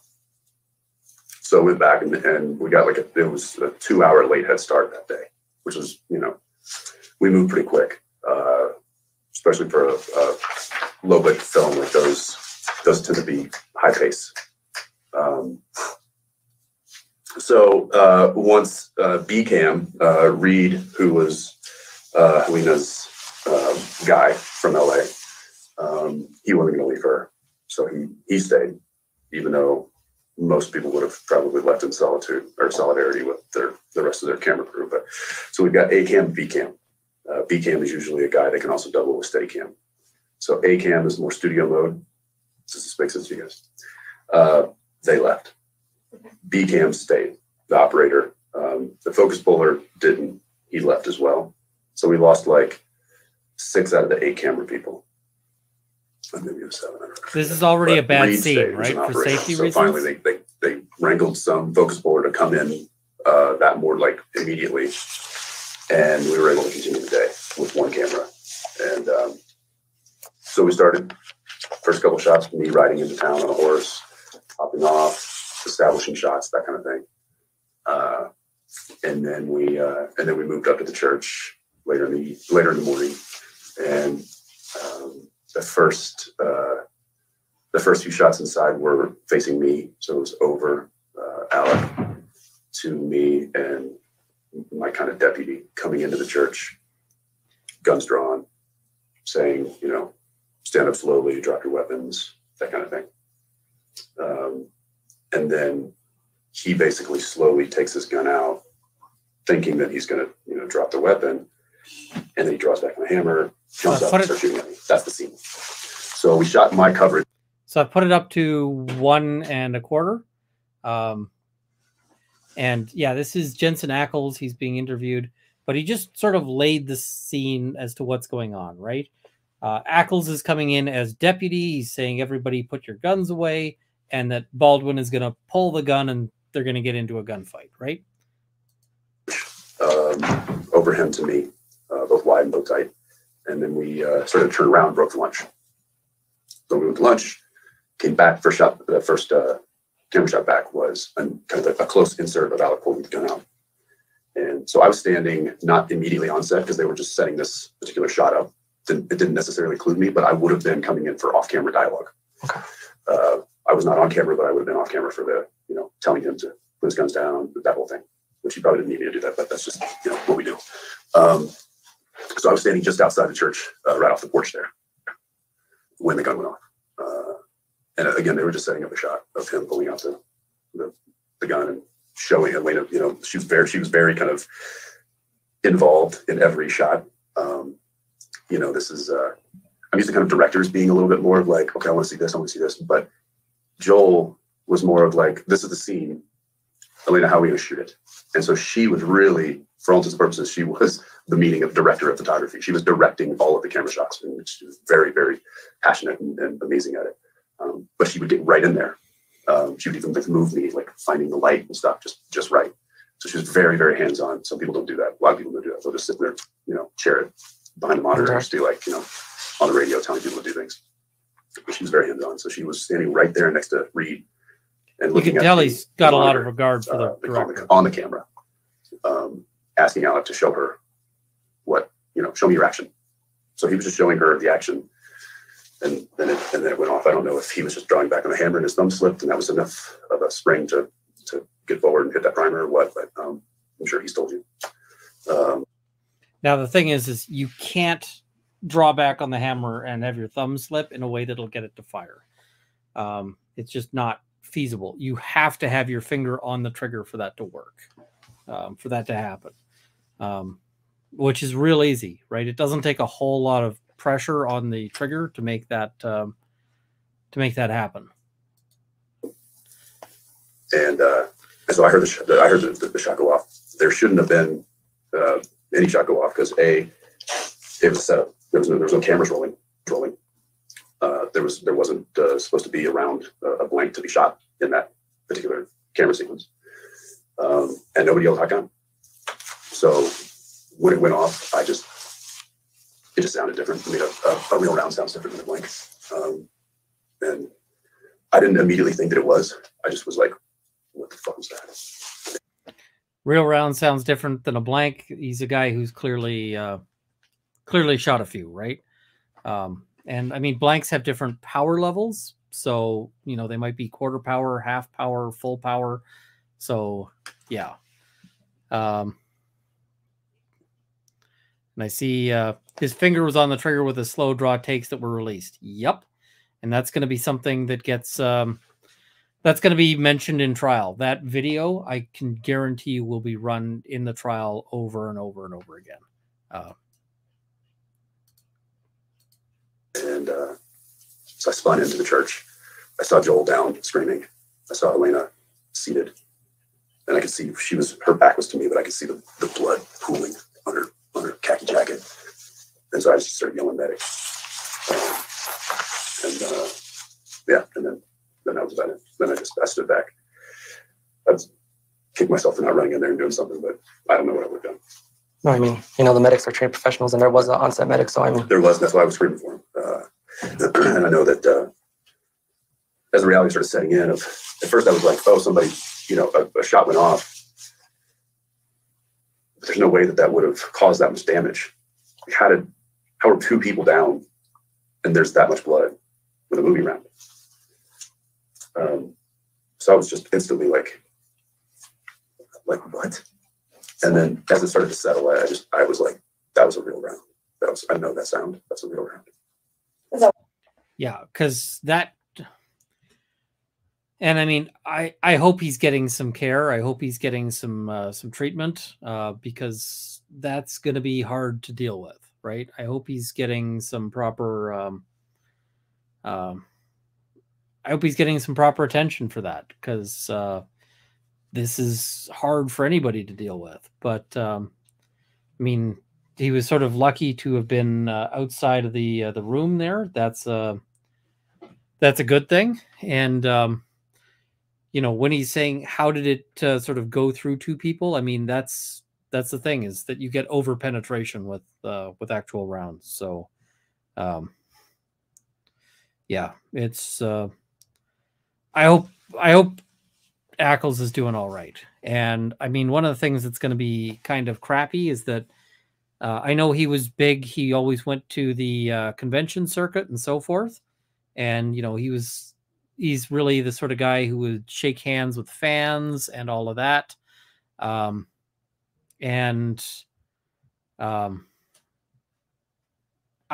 wonder, you know, somebody's going to be throwing this in his face. So yeah. Did this happen at the same time Baldwin was being interviewed? I think this was actually substantially after the fact. So. What it sounded, because you made a comment about how it sounded different to you. Yeah. Let me sound like a reverend. Sound like a 45. I have 45. I know what they sound like. Okay. He's got a 45. Did I you like see him. what happened with the gun after it was shot? No, when I stepped in there, I saw Alex seated in the pew, holding just like, you know, just in shock. Because it's also like a flashbang, right? I mean, that thing goes off. Everybody in there was deafened and they were disoriented. I mean, that's good. When Mamie came out, who's our crew supervisor, she was stumbling out and she ended up being the one that called 911. There was another wardrobe person was in there. She came out, she was stumbling. She like hit her knees. Reed was still in there. Also good. You know, there was a few people that kind of staggered out. Because it's pending litigation, right? It was disorienting. So I didn't go in because the medics were yelling everybody out. And Joel, our director, was actually yelling, you know, get the fuck out, get out of here. So people were quickly exiting that didn't need to be there. So I didn't go back in there because I knew it was, you know, I couldn't do anything at that point. So I just was good man. Let the medics take care of it. Move. It's exactly the right call to make way for responders. Okay. out of the church. I also just want to note here, him saying like I started moving equipment. Not every actor would. There was just footage released just a little bit ago of Keanu Reeves helping haul equipment up the stairs, and some people were like, "Oh yeah, anybody would have done that." No, lots of actors wouldn't touch that sort of thing. So him stepping in and actually trying to help out without getting in the way and making it about him is fantastic. Out of the way of the church. There was so much equipment around the front of the church, and we knew that everybody was going to need access. So we started moving barricades, we started moving camera equipment, we started moving monitors, and I just heavy stuff. Threw my right? jacket and my hat off and started helping Grips and Electrics, and everybody just started moving shit. Okay. I'm going to back up to the beginning of the day. Okay. Were you guys working with any of the firearms on the first half of the day? I mean, like I said, we get handed our gun belt and our firearm in the morning, and it essentially stays on our person because it's part of our costume for the remainder of the day. If we ever are actually shooting it, then it gets taken. They load it with blanks. You know, we usually are using half loads, and then it's well announced that there's a live, a hot gun, and how many rounds are hot at what load, what capacity, so that everybody's aware. But again, there's the few of us that were in the movie. We get handed. Yeah, and somebody's asking, will I cover the body cam? I will. I'm just trying to get through things sort of as I can when I can. But yeah, this is, and there was a good question here. Should you move stuff in a potential crime scene if necessary to provide medical attention?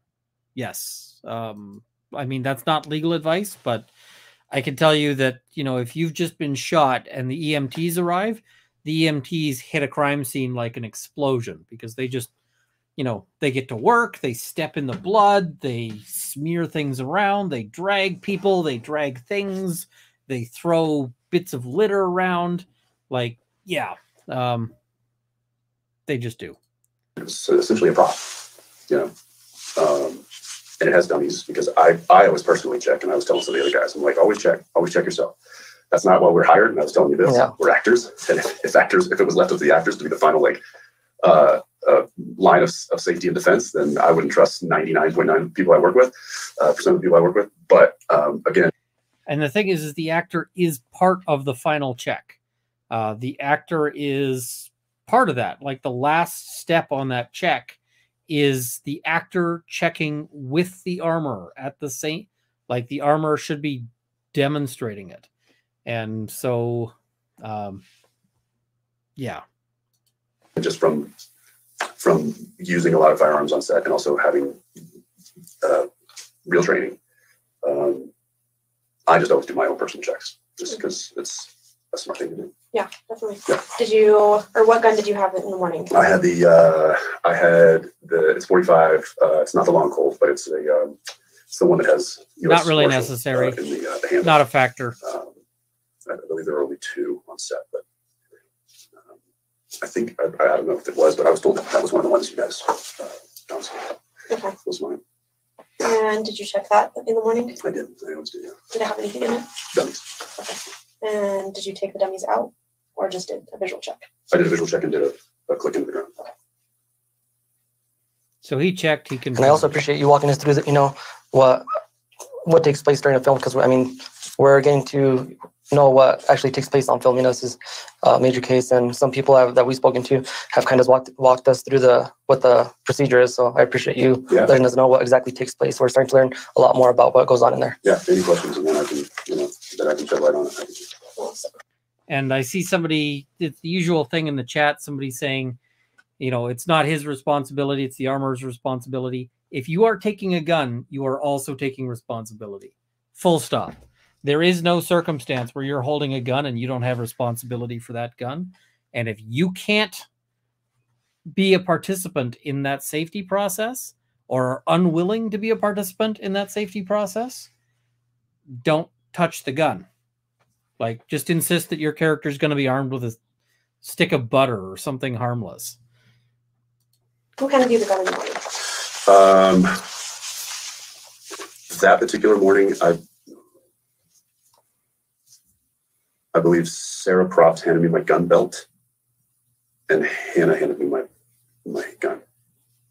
She was not 100% of the time, but most of the time, the person that was handling the firearms. Sarah would help her and had a license to help her. This is something that I learned later. I just was, I was like, because I asked her that day, I was like, did you handle the gun? She was like, no. I was like, are you even supposed to handle the gun? She was like, yes, I'm licensed to do it. So I would help Hannah out. But from my recollection, Hannah was handling the guns 90% of the time. There were times when I would at lunch, we would always take our gun belts off and hand our guns back to Props or to Hannah. So I would just take my whole belt off and hand it to either Hannah or Sarah, whoever was close by. And then they would take it and lock it up and do whatever they did with it at lunch. And then I would get it back after lunch. During your time here during this whole production, has David ever handed you a gun? No. Or anybody else?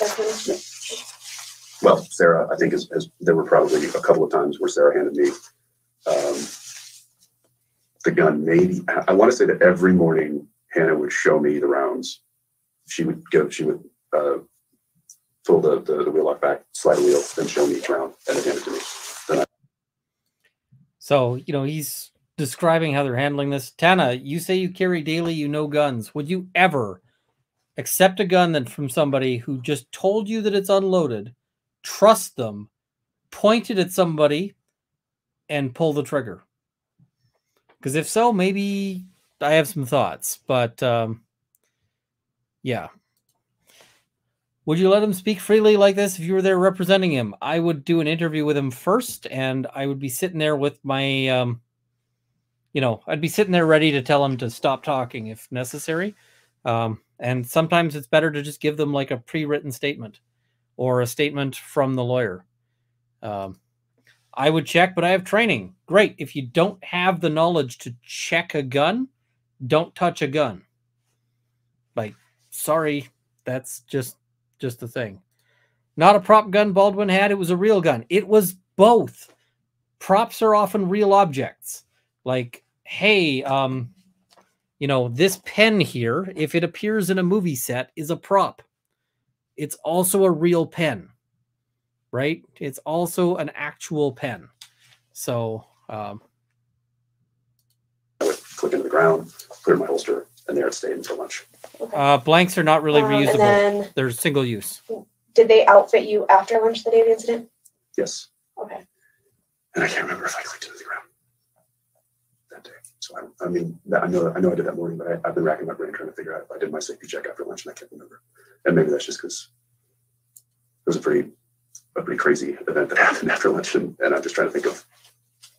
It's like flashes. Like I know where I was standing, I know what I saw, but for some reason I'm like, gosh, because I never overly thought about it. I'm like, gosh, did I check my gun when I came back from lunch? Like I normally do. I always do. But I can't remember doing it. Who handed you the gun after lunch?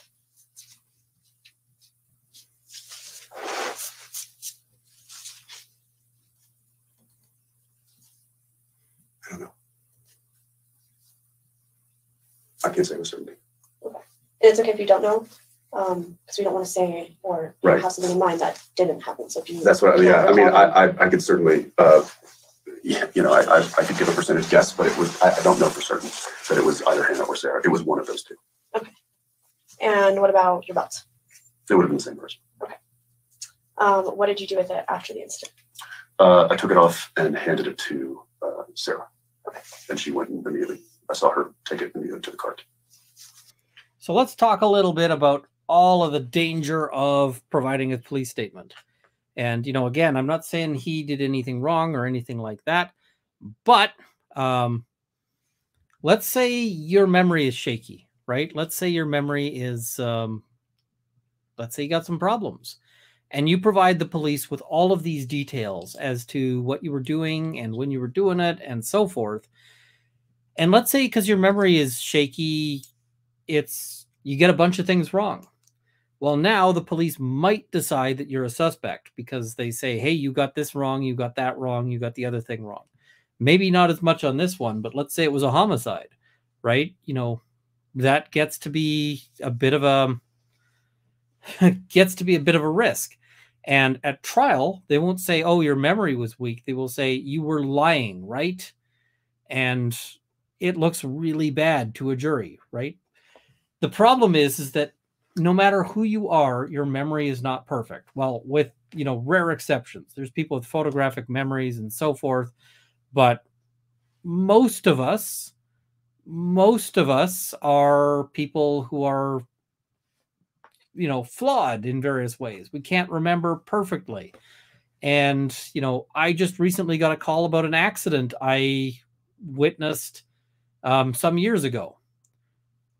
I don't remember a day. I don't remember it at all. Like, not at all. I'm trying to find notes to see if I remember it, you know, if I can refresh my memory. But right now, I got nothing. So, yeah. There's risk, right? Can you describe the cart? It's just a rolling double-decker cart that has, you know, a variety of props on it. Do you remember the color? No, blue maybe. Blue or black. Did you see her set it down? After the incident? Yeah. No, I handed it to her and then I went to work moving equipment. Okay. I said, here, take this.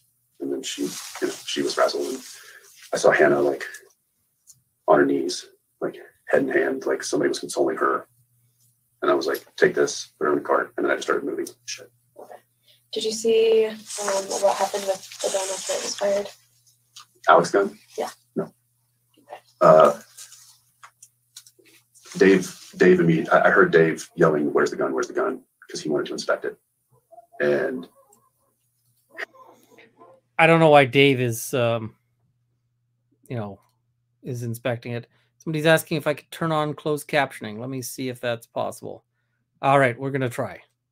There we go. Yeah, and trauma will not help memory either. Yep, absolutely. Hannah and Dave were handling it. I did see that. Okay. Can you recall what they did? They were still in the church, and I just remember Dave yelling, you know, where's the gun? Let me see that. Let me see that. And then I don't remember anything after that. I don't remember what happened after that with that particular situation. Okay. Going back to Hannah, so you've been working with her. Here's the thing. If there's just been a shooting, secure the gun, sure. Inspect the gun, maybe not so much. Like, yeah. Since the beginning of the set. Can you, or is there any other time that you witnessed that she was being unsafe and not following protocol? Is there anything that stuck out to you? She was, in my experience, she was saying the things that you know, an armorer would and should say. She was doing safety checks. You know, there's levels, I think, to the intensity of armorers in our industry. I would say that the majority that I've worked with are like drill instructors and can scare the piss out of actors when they hand them any kind of weapon, whether, you know. I didn't know I could do that. Supposed to be fired or not. Did not know. I used to not like that. Now I'm thinking that I think it's a really good thing. Let's go back here.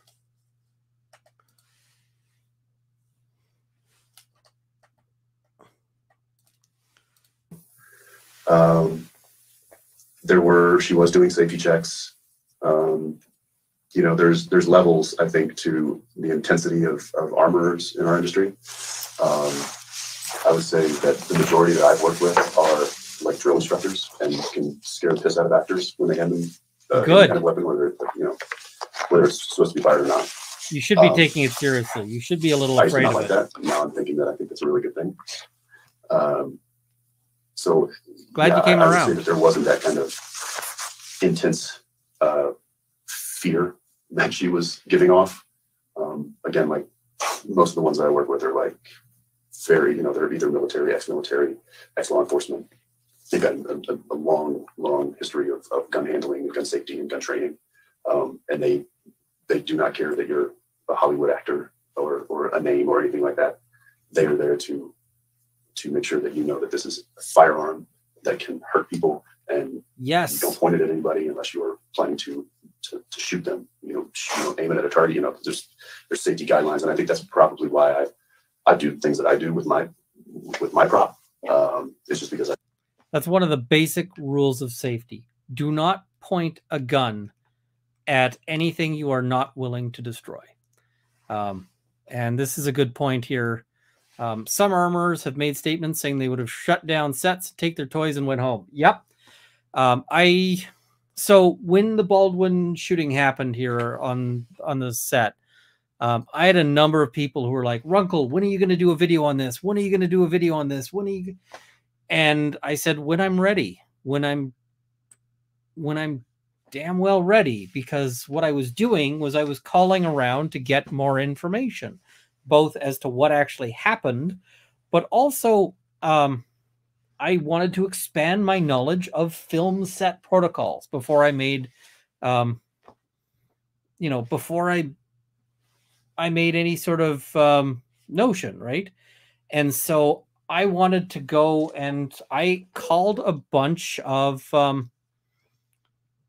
armorers, right? And most of the armorers did not I'll say some told me not that they didn't want to talk to me.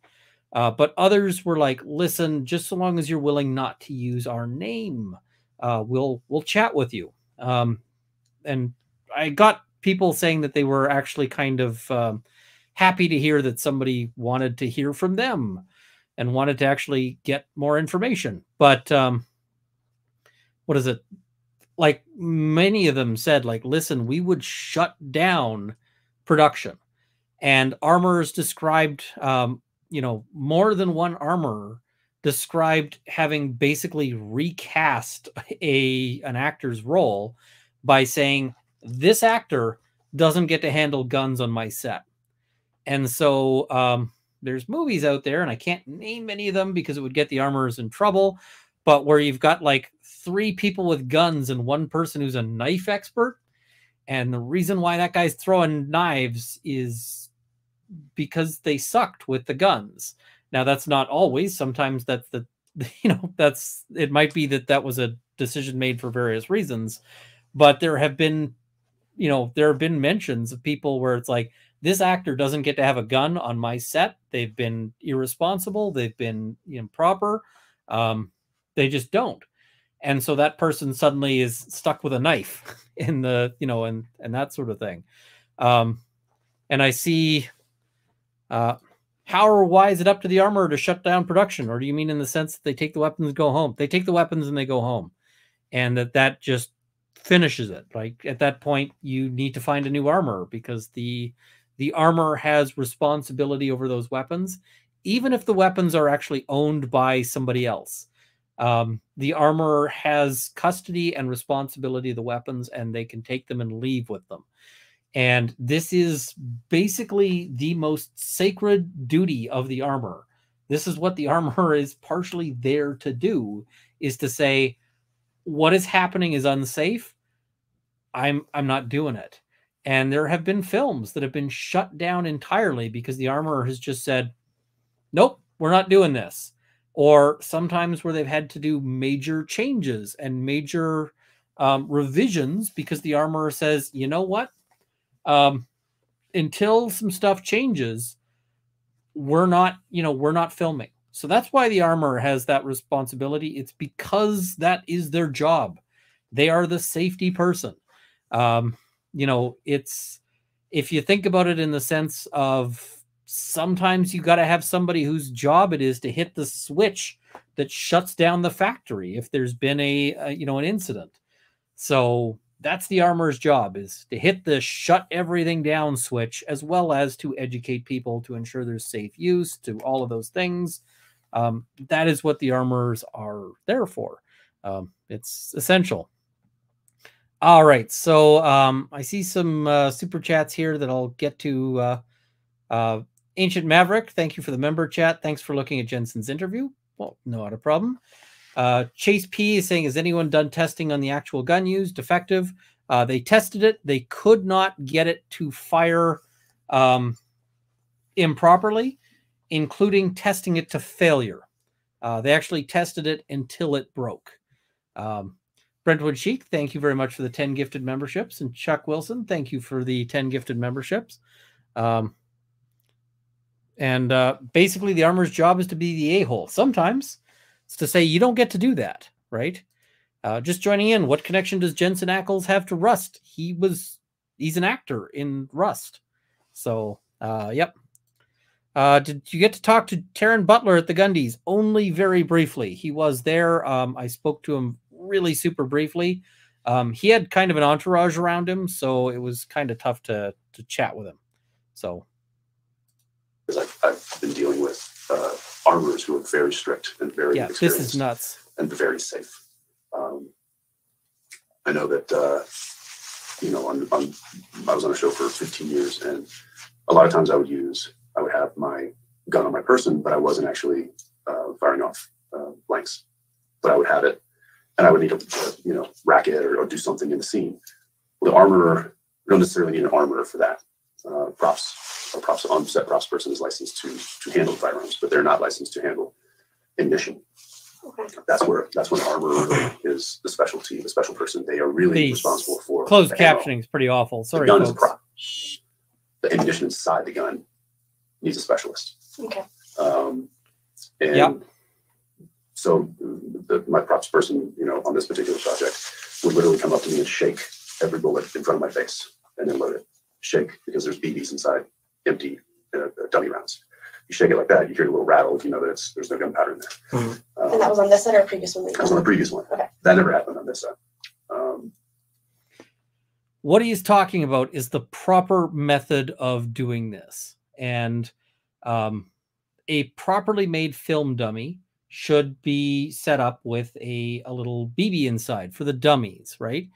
And it's got a little BB in there so that you can tell. I've got a baggie of them somewhere. My office is a bit of a mess right now, so I might not be able to find it easily. But it's so that you can tell that these things are dummies fairly readily. I got a set of film dummies from a film armorer. And the film armor, that's where they literally came from, a film armoring company. And so because of that, I was able to do a video where I took somebody who had never, ever shot a gun before. They said that they'd shot like a paintball gun and a squirt gun, but never an actual firearm. And we went to the range and blindfolded. She was able to successfully pick apart a mixed pile of ammunition that I had. Like it was a big pile of ammo that had live rounds and dummy rounds together, stirred up together, right? So what he's describing is the proper process where you go and you can pull the thing out, you can shake it, and that's really what you should be doing is pull. If you've got a revolver with 6 rounds in front of the talent, the armorer should be going, this round, shaka, we agree it's a dummy, great, in it goes. This round, you agree it's a dummy, great, in it goes. Baldwin didn't do that. Baldwin didn't give a damn. Baldwin, from the allegations here, assuming that the allegations are correct, and again, I'm getting some concerns about the prosecution, but they just didn't do it. So, yeah, that's exactly that. Are there not blanks or dummies with different tells? I thought it'd be the armorer's job to teach the talent the tell for whatever they have every time. Yep. The tell, if I'm not a movie star, right? And I can't imagine a universe in which I become a movie star. So, let's say though that I'm on a film set and they want me to use a gun. I'm not taking that gun until I know for certain that that gun is clear, right? Just simple, just clear. Trent Van, I sent a grip home. A grip is sort of general labor. They help out in various ways. Because he was concealed carrying on a set I was working, legal in the state, not breaking any laws, but not allowed on my set or any other film set. He argued and he was fired properly. Yep. Lara M says, with that hair, you're not a movie star. If they are ever filming another like Lord of the Rings movie, I will totally try to see if I can become an extra as like background elf. I think I would make a good elf. So, or maybe on the Witcher movies, background Witcher, if they ever have like a place where that would make sense. That being said, I don't know what is mandatory protocol for armorers. I just know what I've experienced, and I have experienced more safety measures on other sets than I experienced on this particular set. But again, I didn't feel unsafe. That's bad for Hannah Gutierrez Reed. Might be bad for Baldwin because Baldwin's been on a lot of film sets, and Baldwin has a bit of a higher responsibility because he's got some production roles. I see people saying I would watch a movie just to see you elfing. I suspect that there'd be a bunch of people who'd be curious about that. Let's look at some super chats here just while we've got a moment. Nicholas Starro noting, if you give me 6 lines written by the hand of the most honest of men, I will find something in them which will hang him. This is basically a historical don't talk to the cops. Ian, are you going to Brandon/Donuts shooting thing? I am looking excited for it or about it. So I see they are making more Lord of the Rings movies. I got to figure out like casting and see if I can try to, slip in as random elf. All right, carrying on. That was more, is there anything that you could point out that she did that was really like... That's not my phone. That was the officer's phone. That was like being loose or cavalier. Mm-hmm. Not necessarily. I just know, like, me personally, I knew she was inexperienced. I could just tell, I knew that she clearly learned the lingo and knew the verbiage and understood gun safety from somebody teaching her that. But she knew the lingo. She's also the youngest armorer I've ever even heard of.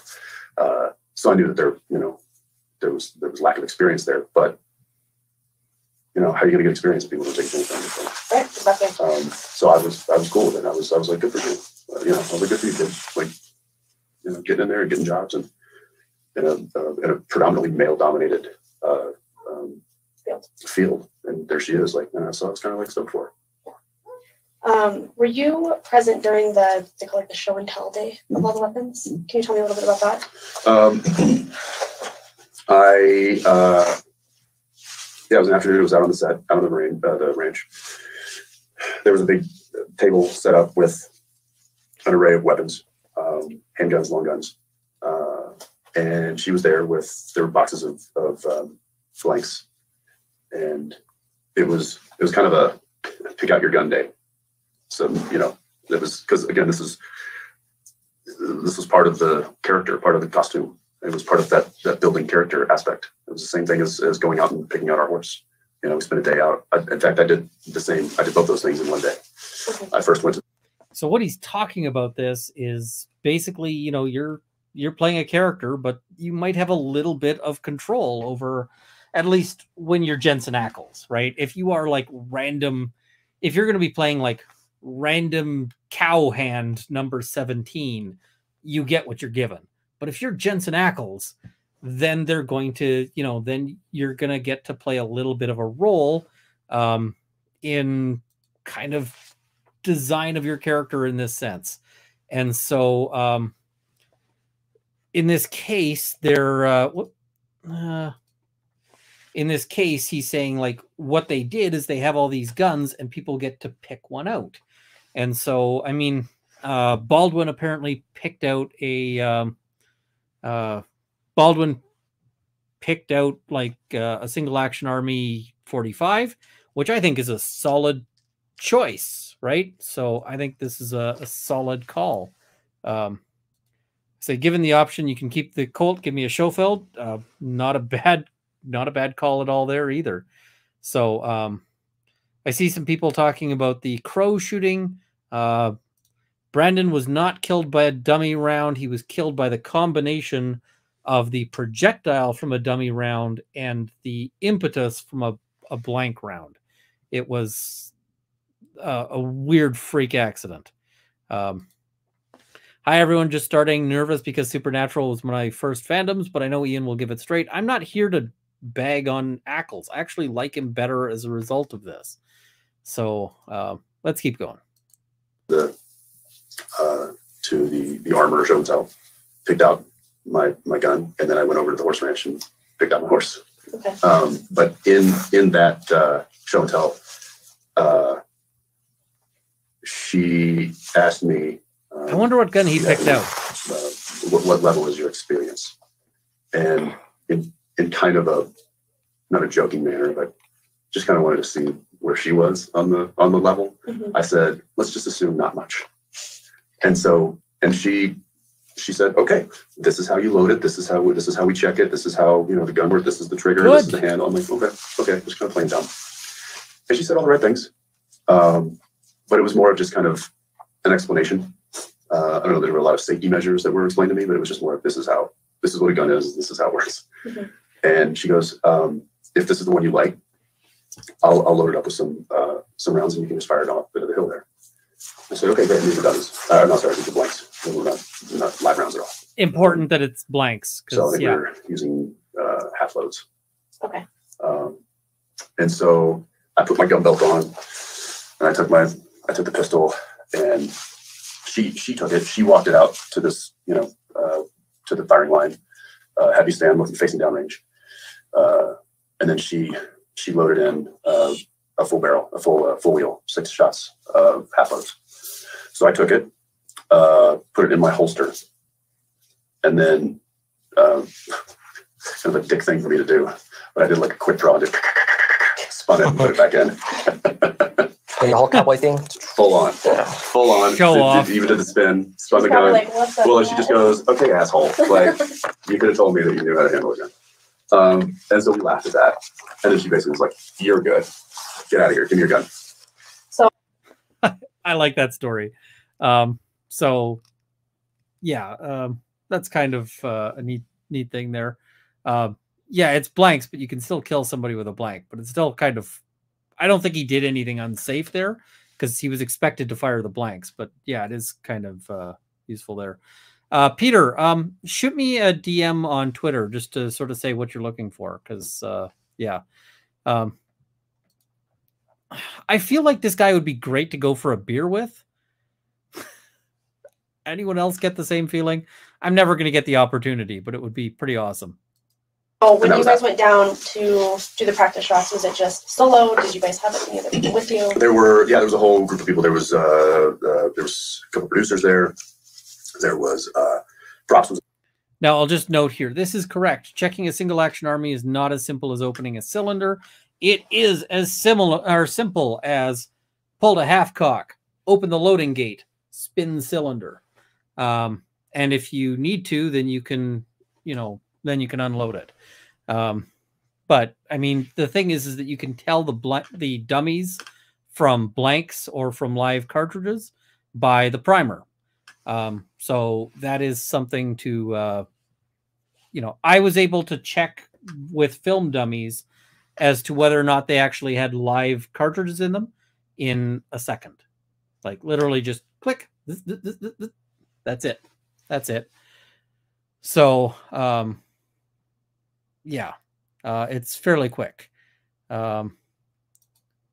owns a brewery restaurant in Austin. Seriously? Austin, Texas? I'm going to be in Texas. I might have to go check that brewery restaurant out because, yeah. That thing with the revolver, is that called fanning the hammer? Fanning the hammer is you hold the trigger down and yeah. So, I'm going to have to look this up, folks. Jensen Ackles Brewery. I would not be able to, there'd be no way I could ask him any questions about this, but I would have to go check that out because that would be cool. Go to his brewery and look for his car Baby. He got to keep it when Supernatural shut down. It was in his contract. I bet he's not. I mean, Rust is filming, right? So I don't think he's going to be there. but I think it might be pretty cool to go check that out and just, maybe I'll film just having a beer. That is super cool. There, Sarah and I can't remember her assistant. I can't remember her name. She was there. Hannah was there. But when you went down to shoot. When I went to fire down range, I was the only person. Everybody else was behind me at the tables. Okay. So we stepped out around. I stepped around the table, walked out probably a good 10 paces, and then aimed away from everybody. They were all like 6. Okay. Who was watching the guns while she would take? While she was with me, props. Okay. And what about the ammo? That would have been all sitting right there in front of them on the table. Nobody was touching anything. Okay. Do you recall on the table what the rounds the blanks were in? What color? I might have to go to Austin. No, I want to say I saw a white tray. Oh, with man. just, like a 50 That's round interesting. tray of rounds. I know that she had a variety because she did say that she was like, you want to start with quarter loads or do you want to do half loads? And I think I said, let's go full loads. And she's like, no, we don't have full loads. Those are too expensive. And I was like, ugh, low budget films. Because full loads are just funner. They're more fun. They just have a bigger blast, but they're also more concussive. Yeah.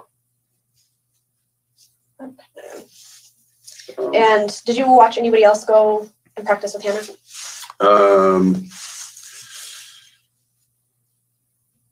I kind of came in. There were a couple of actors there picking out their stuff as well. I don't think I saw anybody. I saw Travis shot one. Travis Femmel was there, and I think he popped off one round and was like, all right, I'm good. But he's also somebody who's got a lot of training. Okay. I clearly knew he was somebody who was comfortable around weapons. See, that I thought was interesting. Where it was like, hey, did he know, like he fires off one and then he's done. That to me says that you've got either somebody who is very experienced and they're like, I fired one and, oh, I don't want to touch it anymore. Or fired one and it's like, yeah, I'm good. I've done this thousands of times. So it says something when I trust Ackles more than the armor. I suspect Ackles could probably armor it. So I might actually. So Stacy Walpole, if you're interested in hunting or long range shooting, I left you links in Discord, Roll of Law when you were at the Gundies. I'm going to be back in the Texas area fairly soon, so I may have to figure that out. Some of the other guys I think hadn't had a lot of experience. Some of the actors, guns can be scary for people who aren't comfortable. Same thing with a horse. That is true. I was seeing the same thing with the horses that I was with the weapons. I'd be more afraid of the horses, to be honest. Oh my gosh, it knows that I'm scared. Why is it doing? Why is it turning? Of course they do. And it's like, because it knows you're scared. Yeah, it can feel the fear through your legs. I could tell the way that people were handling some of their guns too, that they just were. It was awkward. Okay. But again, I never felt the need to speak up and be like, put your fucking gun down. Yeah. Don't point it at me. Were you there when Alec was doing? I did not see him. Practice? Okay.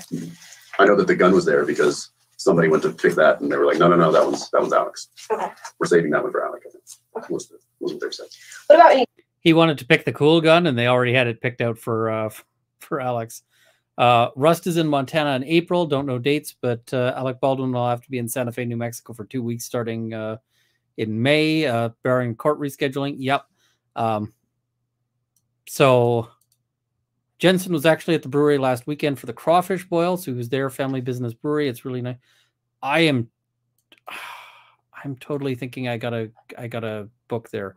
I see they've got an official family membership that is that sounds really cool, but yeah, that's probably out of my price range. That's a hot grand. So yeah. Target shooting? Nope. None? Mm-hmm. That was the only time that I ever fired a gun when the cameras weren't rolling for this project. Was that day. And you didn't see anybody take guns out during lunch or after production hours? Anything of the sort? No. And I know that's being talked about because I've even got my wife is like, show him the text. I'll show you kind of what I received. Takes a lot of balls to ride a strange horse. Yeah, I'm not horse experienced. I'd be kind of worried about horses.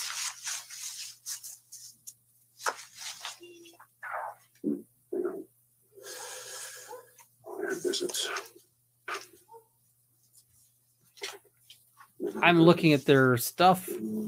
Yeah, but I did hear that that someone may have taken the guns and done some target shooting or something, and that just seemed crazy to me. Like nobody messes with props during production unless it's scheduling. Yeah. Unless the producers are like, we need training for an actor. We need to take him out or take her out and teach her or him how to properly use and properly shoot. And, but this was a low budget thing that wasn't happening. We didn't really get the opportunity to do that, nor did, in my opinion, I didn't need it. So he's basically saying, hey, there should not be any messing with the guns other than, proper stuff there. I think Ian McCullum should be a film armorer / research assistant consultant. I think he's actually done film armoring stuff. So, this is cool. I'm kind of nerding out about going to his brewery. I'm trying to figure out if that brewery, like, I see curbside and in-house order. Oh, I guess that's got to be in-house. So it looks like you can eat in there. I'm going. 100% I'm going. We're going to make that happen because I'm going to be in the area. I will see if, I'm going to see if Kurt will join because that would be cool. Been some actors that would have benefited from that, maybe, but they knew what they were getting into. This is a low budget film. It's like guerrilla shooting. You got to get on that horse and hope it goes the way you want it. It's kind of scary when it comes to horses, but and guns. Yeah. I can't find that text. Okay, looking for it.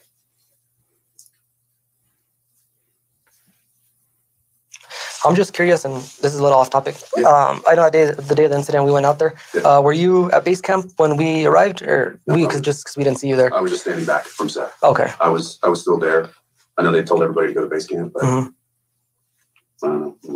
It's not my MO to look. We're still trying to gather everybody that was close to the incident to interview. And Yeah, I was. I had moved away from the church, but was still in proximity, still watching. In fact, I think I even took a picture just as things were unfolding. I don't know why I did this, but this was kind of where I was in proximity. Like you can see the. Okay, yeah, you can see the units and the. Coming in, and so I'd probably moved about 100 yards away, and just. So there's all this. Man, nobody wants to see that kind of thing from me. Yeah, and moving it back towards that. The truck. That box truck. Yeah. Okay. Straight up, that's true.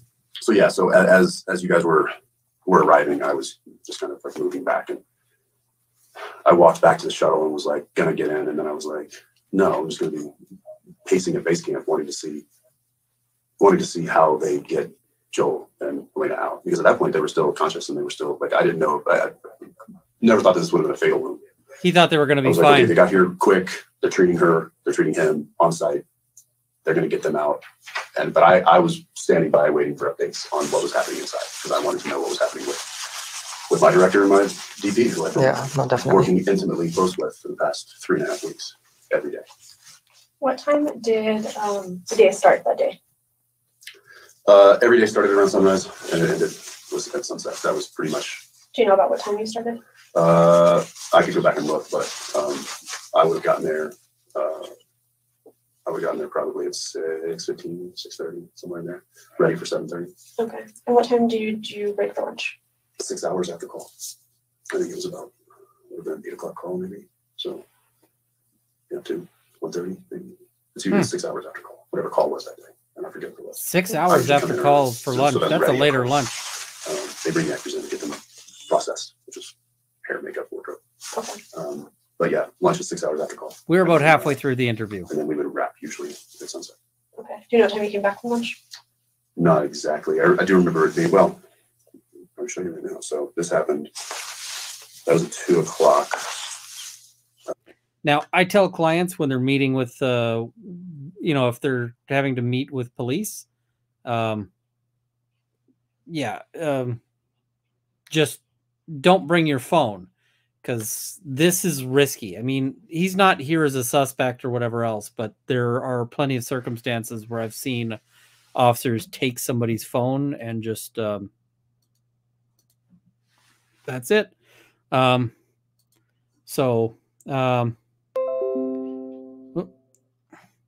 I'm just sorry, folks. I just got a notification there. All right, let's have a look. Yeah, so we broke the lunch probably around 1, just after 1 o'clock, and it was, I believe, like a half-hour lunch, and then we came back. Okay. I mean, I'm kind of guesstimating. How? An AD would be able to know, to tell you exactly, because they log all that stuff. Okay. Production reports have exact times on all that stuff. How quickly after lunch did the incident take place? It was the first shot. The first, I keep saying shot. It's like I got to come up with a better term for camera shot. It was the first setup after lunch. The first camera setup after lunch. So they turned around. I'd say not facing, to. The other end of the church, not the door. Opposite. And I'm going to be flying to Texas. Starting with the tight insert of Alec pulling the gun out, and then I walk in.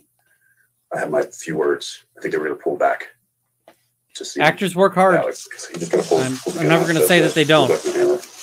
And then jumps up and starts shooting at me. So that was the first setup. So they were setting lights, they were getting camera, they were picking out lenses, all that kind of stuff.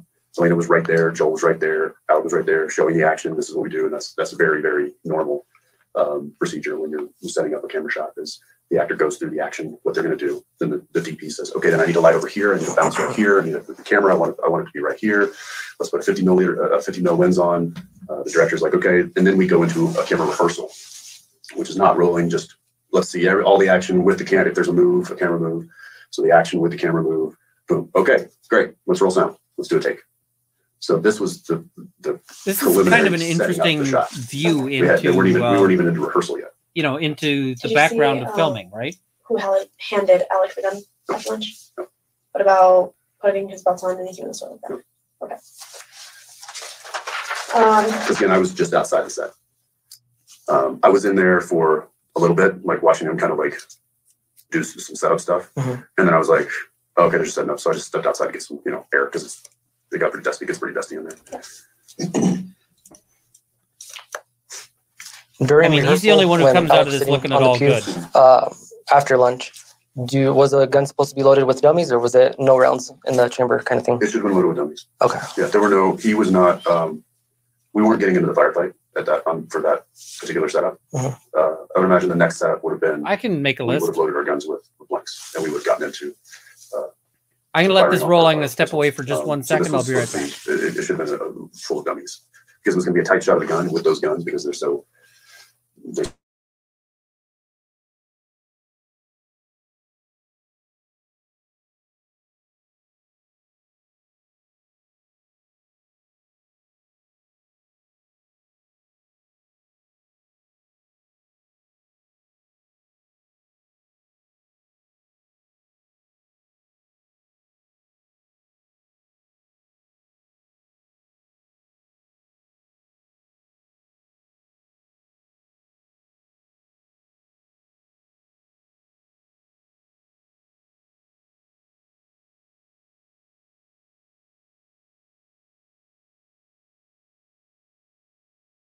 On the card. I just screwed that up, didn't I? I said, hey, I'm going to let this run, and then I muted it, and because I muted my mic, it muted everything else. Sorry about that. I really elaned that. All right, let's go back. Because it was going to be a tight shot of the gun with those guns, because they're so old and rudimentary. You can see the brass. Elaine. So you can see the brass, you see the your tips, mic. you see the bullets. So they would have been loaded with dummies to to look like real. To make the appearance of that it's loaded. To make it look like it's loaded with real bullets. So what you're catching there is that the whole purpose of that is that you know, the reason why they use dummies is because from the front they look like a real cartridge, and this is really important when you're actually dealing with a revolver, because from a, you know, at the semi-auto, you're not going to be able to see any of the cartridges, right? But if you have the if you're not doing that, then you like with a revolver, because it's open in the front, that's a difficulty. And did you take care of your eyes and hands? Yes, I went and washed my, well, I washed my hands anyway. And then I had my phone so that I could listen to the stream, so that I could just listen to the, you know, so I could make sure that I was following along with what the interview was doing. And I was like, why am I not getting it? Oh, crap. I had to run back. Did you ever see the dummies on the set? Did you see what they look like? I certainly saw the ones in my gun every morning. Okay. Because my gun was loaded with dummies every morning. But I never, I can't remember if I ever walked over them. Oops, this one. Nothing kills the vibe like seeing crimped cases in all the firearms. Yeah, I mean, as a gun person, when you can see, like, when you see the dummies there, or when you see blanks in a shot, I'm just like, what the heck? And let me see if I can find a picture here. Because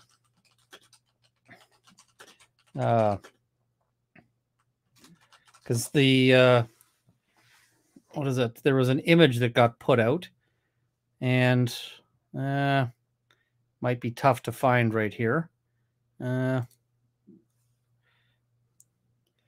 And they had a picture there of, I can't find it right away or readily, but the Canadian military put out an ad picture that actually had this guy with, you know, ammo belts on him. The problem is that the ammo belts were actually were dummies. And so, like, looking at that, I'm just going, are you kidding me? The heading on that was, when Canadians stop saying I'm sorry, I'm just like, yeah, and start just making noises that don't do anything. So yeah, I walked over to the camera, or I'm sorry, not camera card, the props card, to either receive my belt and gun, or to hand it off at the end of the day or at lunch. And I remember seeing the ammunition boxes there on the card. But I wouldn't be able to tell you more than that. Well, you had mentioned earlier that they had clay tips. Did the ones that you saw have clay tips? I would have no reason to think otherwise.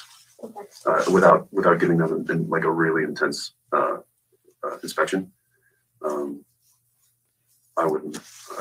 I would have looked at the tray of bullets. I'm sorry, the tray of dummy rounds, and assumed that they were all dummy rounds, and you could have very easily mixed in a half a dozen live rounds in there, and I wouldn't have known the difference from a visual inspection. I would have had to take them out, either shake them or inspect what they call the brass ring on the back. The primer? Not the primer. But yes, it was the primer. All dummies have punch primer. All the punch primers. Yeah. So yeah, which I've done before, but I hadn't really done on this project, nor I felt the need to do it. If it's a clay tip, is it? This is why you're supposed to be checking that each time.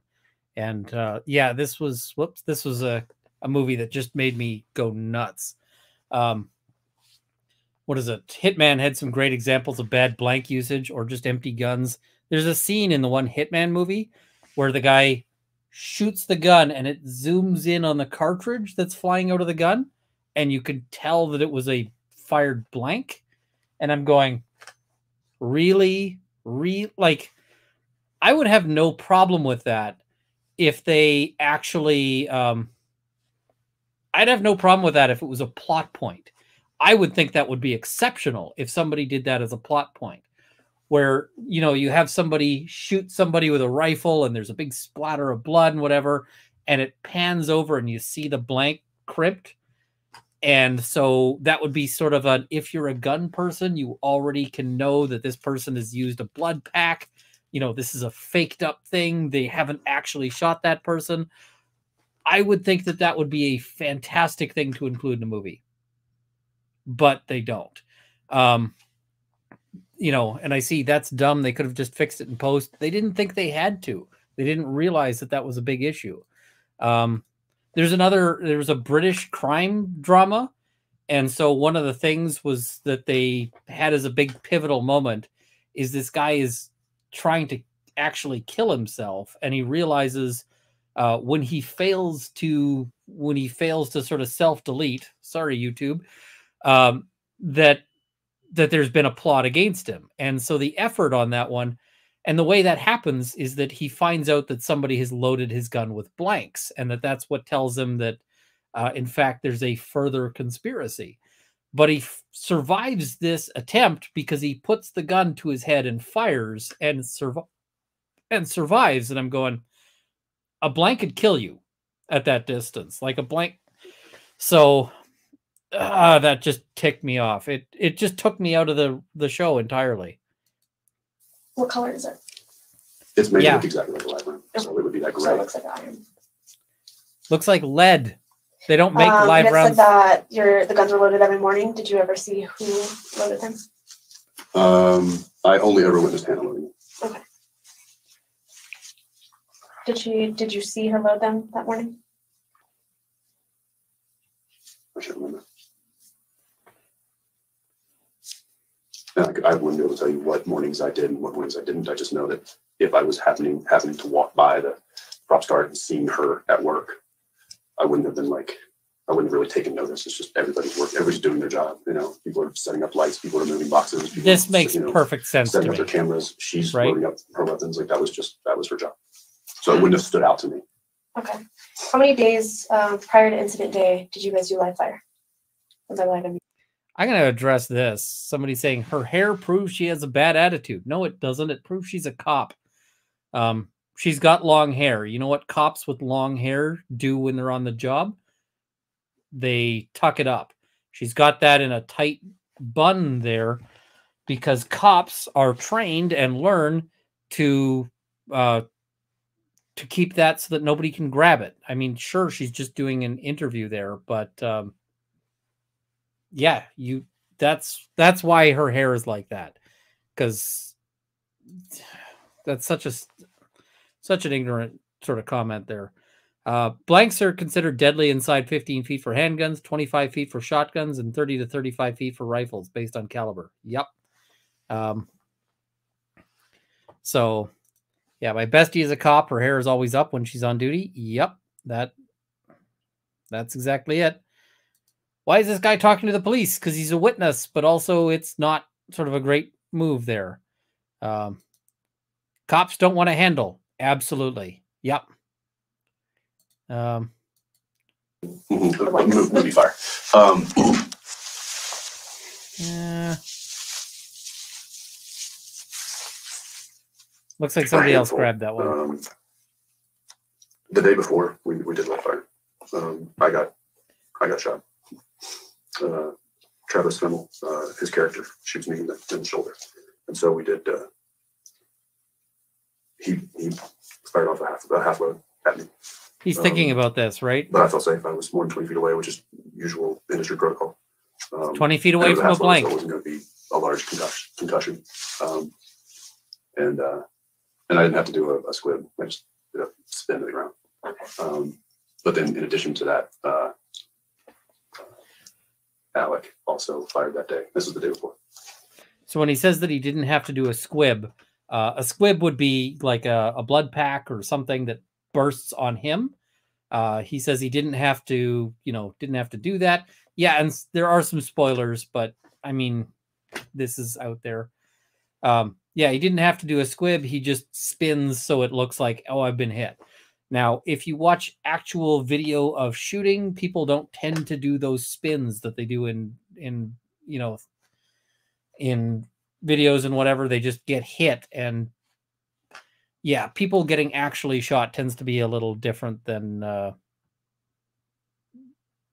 what it looks like in movies. Also fired that day. But again, those kinds of instances, they'd be taking out the dummy rounds and putting in crimp tip blanks. So very clearly not a doesn't look like a real bullet. The sole purpose of having a muzzle flash. That's exactly it. That's why they use that happens blanks. when they take out the dummies and they put in the crimp tips. And it's you got a hot gun, 6 rounds. Everybody's safety. Everybody get back. You don't have to be on set. Get out. Camera if they are close. Once I did a shot very close to camera, and they put up protective. Lexan. Hot gun. This could kill somebody, right? Because so you basically have it where it's you got to make sure there's minimal people. Everybody's got to put on eyes and ears. So eyes and ears are your eye protection, ear protection. So if you're ever on a range, you'll hear ranges going hot, eyes and ears. Same thing as on film sets, right? Squibs are blood-filled packs with explosives to give the experience of bullet impact because of the explosive. That's Under Armour 2, or it should be. Making them is an interesting Walmart trip. I mean, where I am, that would be done by special effects. But yeah, it's kind of the same thing. I assume they check the barrel for obstructions before loading blanks. You bet they do. Yeah. The hot plate of the restaurant world is the hot gun of the film world. Kinda, yep. Got to say, this guy is a perfect witness to interview, a cop's dream, perfectly credible, answers every question, no equivocation, says he doesn't know when he doesn't know. This guy's actually going to be a really good witness, right? I think he's going to be an excellent witness at a trial because he's just, he's not. If you compare him to like the sisters, or the daughters from the Paltrow trial, he's not sort of taking that defensive stance. He's not evading. He's not equivocating. He's not giving answers that are just bizarre. He's just directly answering the questions. This guy's a good witness, right? My take is that he's answering honestly, and he's not trying to hide anything or cover anything up or help anyone. He's just giving his version, right? Which is fantastic. So, and I will go through a little bit of super chats here. What other jobs can an armor have besides films? I don't know what else they'd do other than films. Maybe, sometimes armorers do contracting work for other armorers. So on the movie The Crow, Brandon Lee died on the set of his movie with a live round killing him. It wasn't a live round. It was a blank firing a projectile from a dummy that had wiggled out. It was a real tragedy. Do you remember this? I do. Ian, can you fake a British accent? Yes, but the Brits will hate me because it's not great. I think you need a British accent for Lord of the Rings. I can't imagine that I could get I might be able to finagle somehow getting a, if I was able to be in the area to get like an extra part. I cannot see that I would ever get a, I can't see a speaking role. So not a need to worry. I had I shot off shotgun at one point, and our A-camera operator, Andy, was very close. And I was like, we need to get more. Nice. I need more stuff for him. I didn't feel comfortable. I was like, I need more stuff for him. Very common. I've done that many times, like where the camera guys are like, oh, I can get in here. And I'm like, no, I'm not shooting at you that close. And that's just because a lot of it just, really the biggest threat from a movie gun is gunpowder dust. Getting sprayed in your eyes and burning your eyes. I don't think that would be really a big, feeling threat. The wadding thing, that's a thing of the past. We don't use that stuff anymore.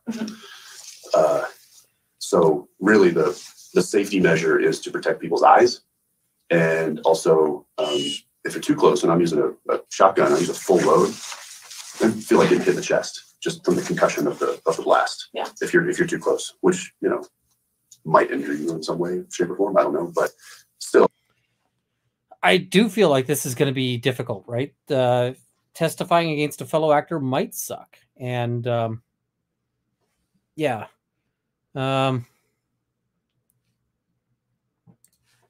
So, give me 1 second.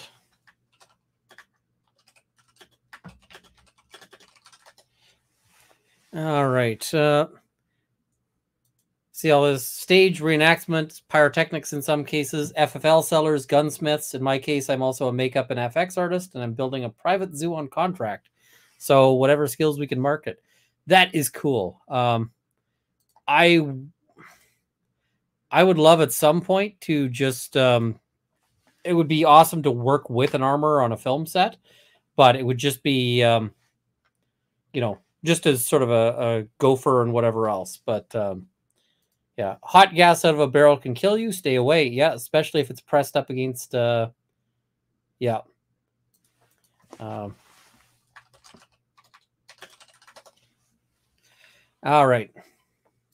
I feel comfortable when I know that there's protected stuff in front, and nobody's in harm's way. And like I said, we had a shootout maybe a week prior to this, where I think I let off 2 half loads on the shotgun, dumped the long gun, and then drew a pistol and fired off all 6 rounds. Okay. But again, all blanks. And then when it was prior to that, it was loaded with dummies. It was always loaded with dummies, just so it looked like it had bullets in it. Right.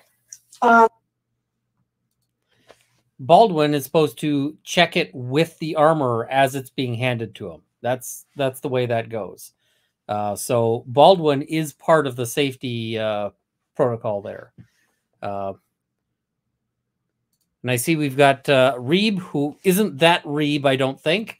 This is Jensen Ackles, who is one of the actors from the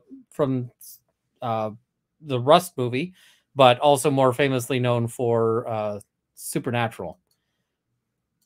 What about the accidental discharges that happened? Didn't hear anything about that. Had no idea what people were talking about.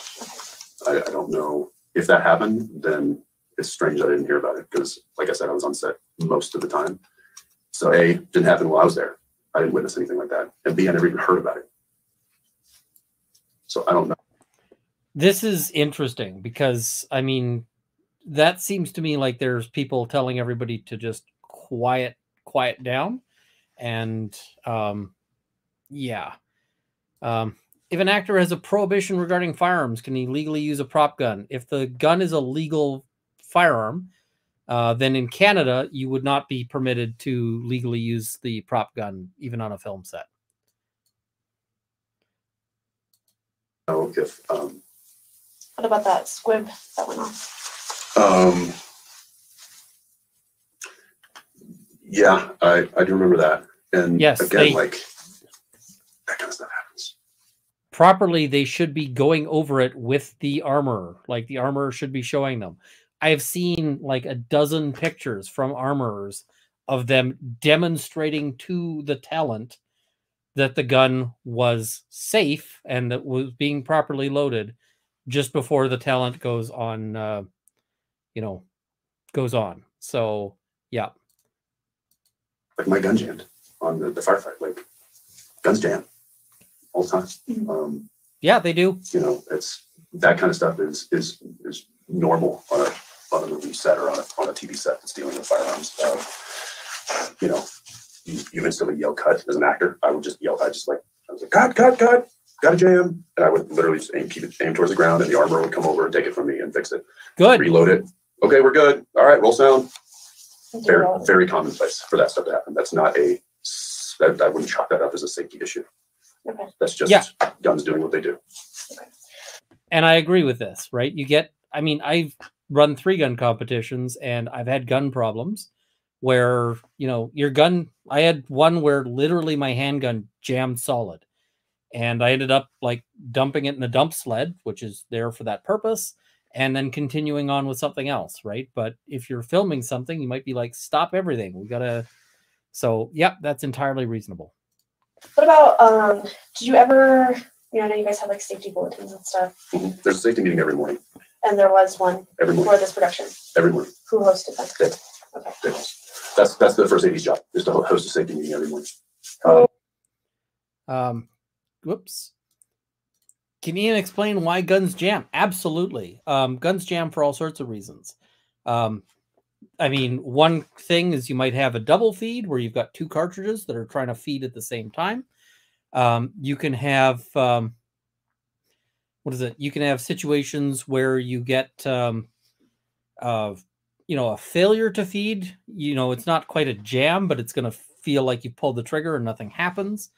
You can have all sorts of problems.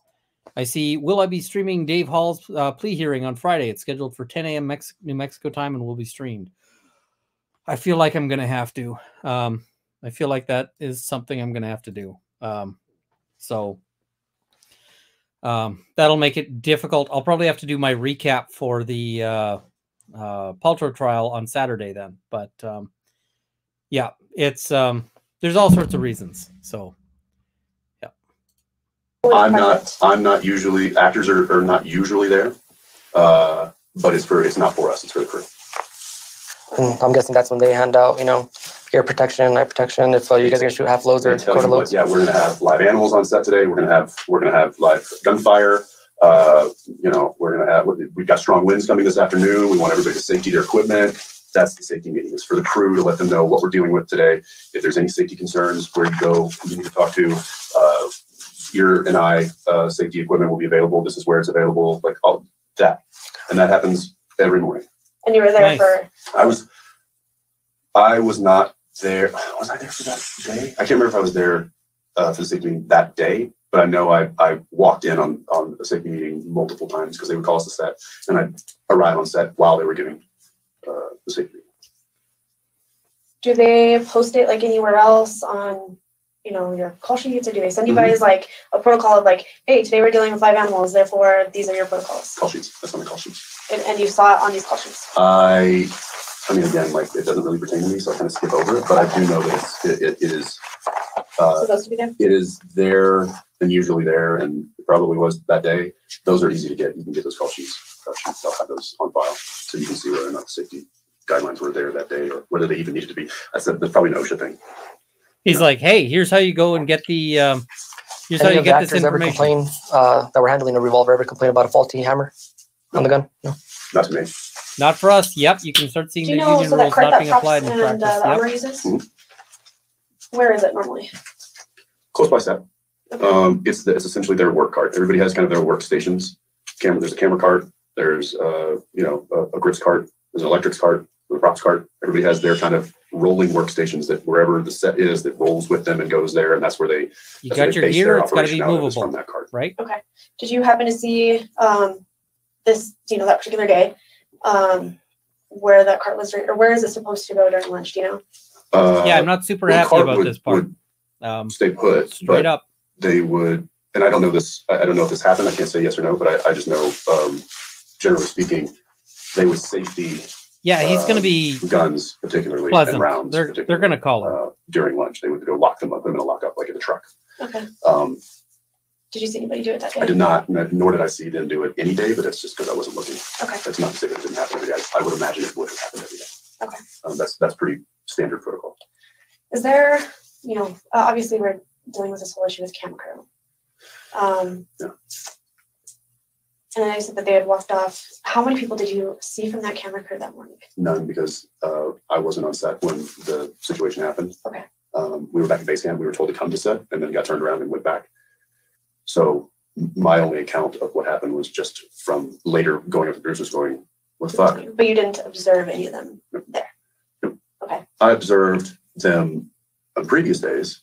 One in particular, just bitch. He was just, he was just kind of a whiny bitch. Okay. To put it simple. I recall rolling my eyes at, several of his little outbursts of a variety of things. Okay. Lunch wasn't big enough. That kind of shit. Like, really, go to craft service. There's food galore all day long. Yeah. You're well fed. Calm down. Yeah. I'm like, we get well fed when we go. I got to go back to this. Happened. Okay. We were back at base camp. We were told to come to set, and then got turned around and went back. So my only account of what happened was just from later going up to producers going, what the fuck? But you didn't observe any of them there? Nope. Okay. I observed them on previous days. One in particular, just bitch. She was just, he was just kind of a whiny bitch, Okay. to put it simple. Okay, it's not clear who he's I talking recall about. rolling my eyes at, several of his little outbursts of a variety of things. Like, is this Alec he's Um, talking about, or somebody you know, else? Lunch wasn't big enough. That kind of shit. Like, really, go to craft service. There's food galore all day long. Yeah. You're well fed. Calm down. Yeah. Like we get well fed when we go work on Yeah, this. exactly. So, That's what I'm saying. Like, anybody who's complaining about the food on a film set is a whiny bitch. okay. I mean, Is there anything that would lead you to believe that one of these camera people would have brought live ammo? I think, I know. I think he's just talking about somebody but like in my a opinion, I just find it very hard to believe. That they would bring it on set. That they would camera even crew have member. I access to it. see. Yeah. Okay. Most camera guys they're nerds. I mean, I love camera guys. I'm a nerd too. Like, I'm a geek about that stuff. But these aren't guys that go out and get live rounds from a gun store and plant it on set. That seems Yeah. like a bridge too far for me. He Is there doesn't. any one that you think would bring live ammo? He doesn't agree with this whole sabotage malicious theory, way? and I don't No. see much I can't. to it either. If you pointed out to anybody on the crew and said this person maliciously brought and planted live ammo, I would be shocked, because I don't think there's not anybody I could point to and be like, that guy kills cats on the weekend. Like, he's a problem or she's a problem. None of them. They were all film technicians. They're all film nerds. We all are. Yeah, that's why it's just so shocking to me. That's why I'm like, that's KVB, you're welcome anytime. largely Shoot me a responsible message for why, and when you said, hey, if you're come out and say, interested. I was like, But yeah. Because I want to know how did this fucking happen. So if I can shed any light to give you guys any kind of a leg up in finding out how live rounds, people are like, how did the safety protocol break down? How did that? I'm like, that's the question is, how did live rounds end up on a set? That's all I care about. Because had a live round not ended up on set, we wouldn't be talking right now. Of course, but at the same time, Yes, safety. people have their The protocols did get skipped. yeah, Absolutely, that should have been found, and that unfortunately is the person who was hired to safety the ammunition, which is a specialty job. And that person didn't catch the fact that there were live rounds mixed in with dummy rounds. Mm-hmm. Did you ever see Alec messing? so right there, somebody on Twitter asked me, is there anybody he throws under the bus? Well, I think Hannah Gutierrez Reed just got thrown under the bus, but you know what? She deserves to be under the bus based on that, right? So like, that is a place where that is earned. His firearm? No. That's what she said. Or acting in a Hey, reckless Torrin. manner with it? I didn't. Because I know you had said that you're showing how you're practicing with it. Well, he was just doing what he was rehearsing what he was going to do in the scene, Mm-hmm. so that Alina and Reed could see it and set a camera angle. So he was being asked to do exactly what he was doing. Okay. He wasn't just playing with it. Right. This was deliberately pulling it out and aiming it at in a certain way to catch the light right and have the camera angle perfectly. She was. Guys, I just want to make sure that we all know they're talking about a revolver here when they say, he was deliberately pulling it out. He wasn't just playing with it. They're talking about a revolver.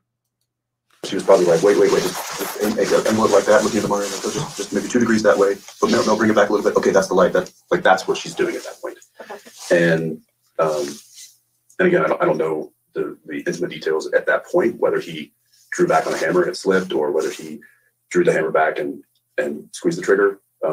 Yep, that's the That one. doesn't make sense to me, because he wasn't firing a shot in that particular moment. He was careless. His He would trigger, have just been getting ready. his finger to, was on and then he the jumps up trigger. and shoots at me. Speaking of that, are you guys ever, trained or go over when you're just rehearsing trigger safety? Or do you always practice it? Are you doing it with, finger I always on? flag the trigger, but that's just me. Okay. And to answer your question, no. But I do that because I've had real world training by law enforcement and other military and stuff like that. Yeah. I mean, I've done the whole CHL course, but I didn't even apply for my license. So I just wanted to do the course. Yeah. And I had a friend in law enforcement who was putting on a weekend thing, and he was like, "Hey, you want to do this?" And I was like, "Yeah." Especially in Texas, everybody owns guns. Everybody owns guns. Yeah.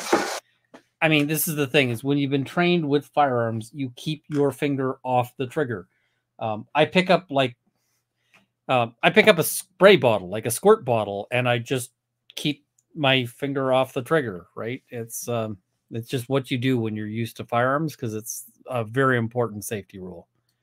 So but no, as far as trigger safety goes, not really discussed. Okay. How do you think this let down will go on set? That's what I want to know. I'm sure you've heard all the rumors that I have, and probably more.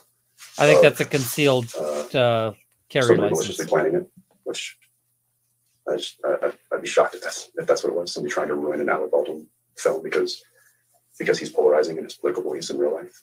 Seems like a pretty extreme thing to do. And then I've also heard that Hannah took the guns and went plinking with some of her friends or some crew, and then got intoxicated and didn't remember putting everything back, and could have mistakenly loaded real rounds of her prop dummy rounds and just forgot about it the next day and came back and was like, oh, here's my dummies. Did you ever witness? Now, it's worth noting that he's talking about rumors here. And it doesn't seem that there's any backing up to the notion of them using the guns like for target practice on set. That doesn't seem to be a thing there. However, the intoxicated does seem to be something that they were alleging here. And this is a good question. What about after you fired the first round? Do you then take your finger off the trigger before the second? If you're not planning on shooting right away again, then yes, you take your finger off the trigger if you're not looking to do that. I have actually seen this done. I've actually seen this done for dramatic effect by some people who knew sort of what they were doing, where they've got the character there who's got the gun pointed, and then you see them move their finger to the trigger, and it's like, oh, now he's serious. That I was like, cool. That I was like, awesome. What's your drink? What about anybody else? That's not true.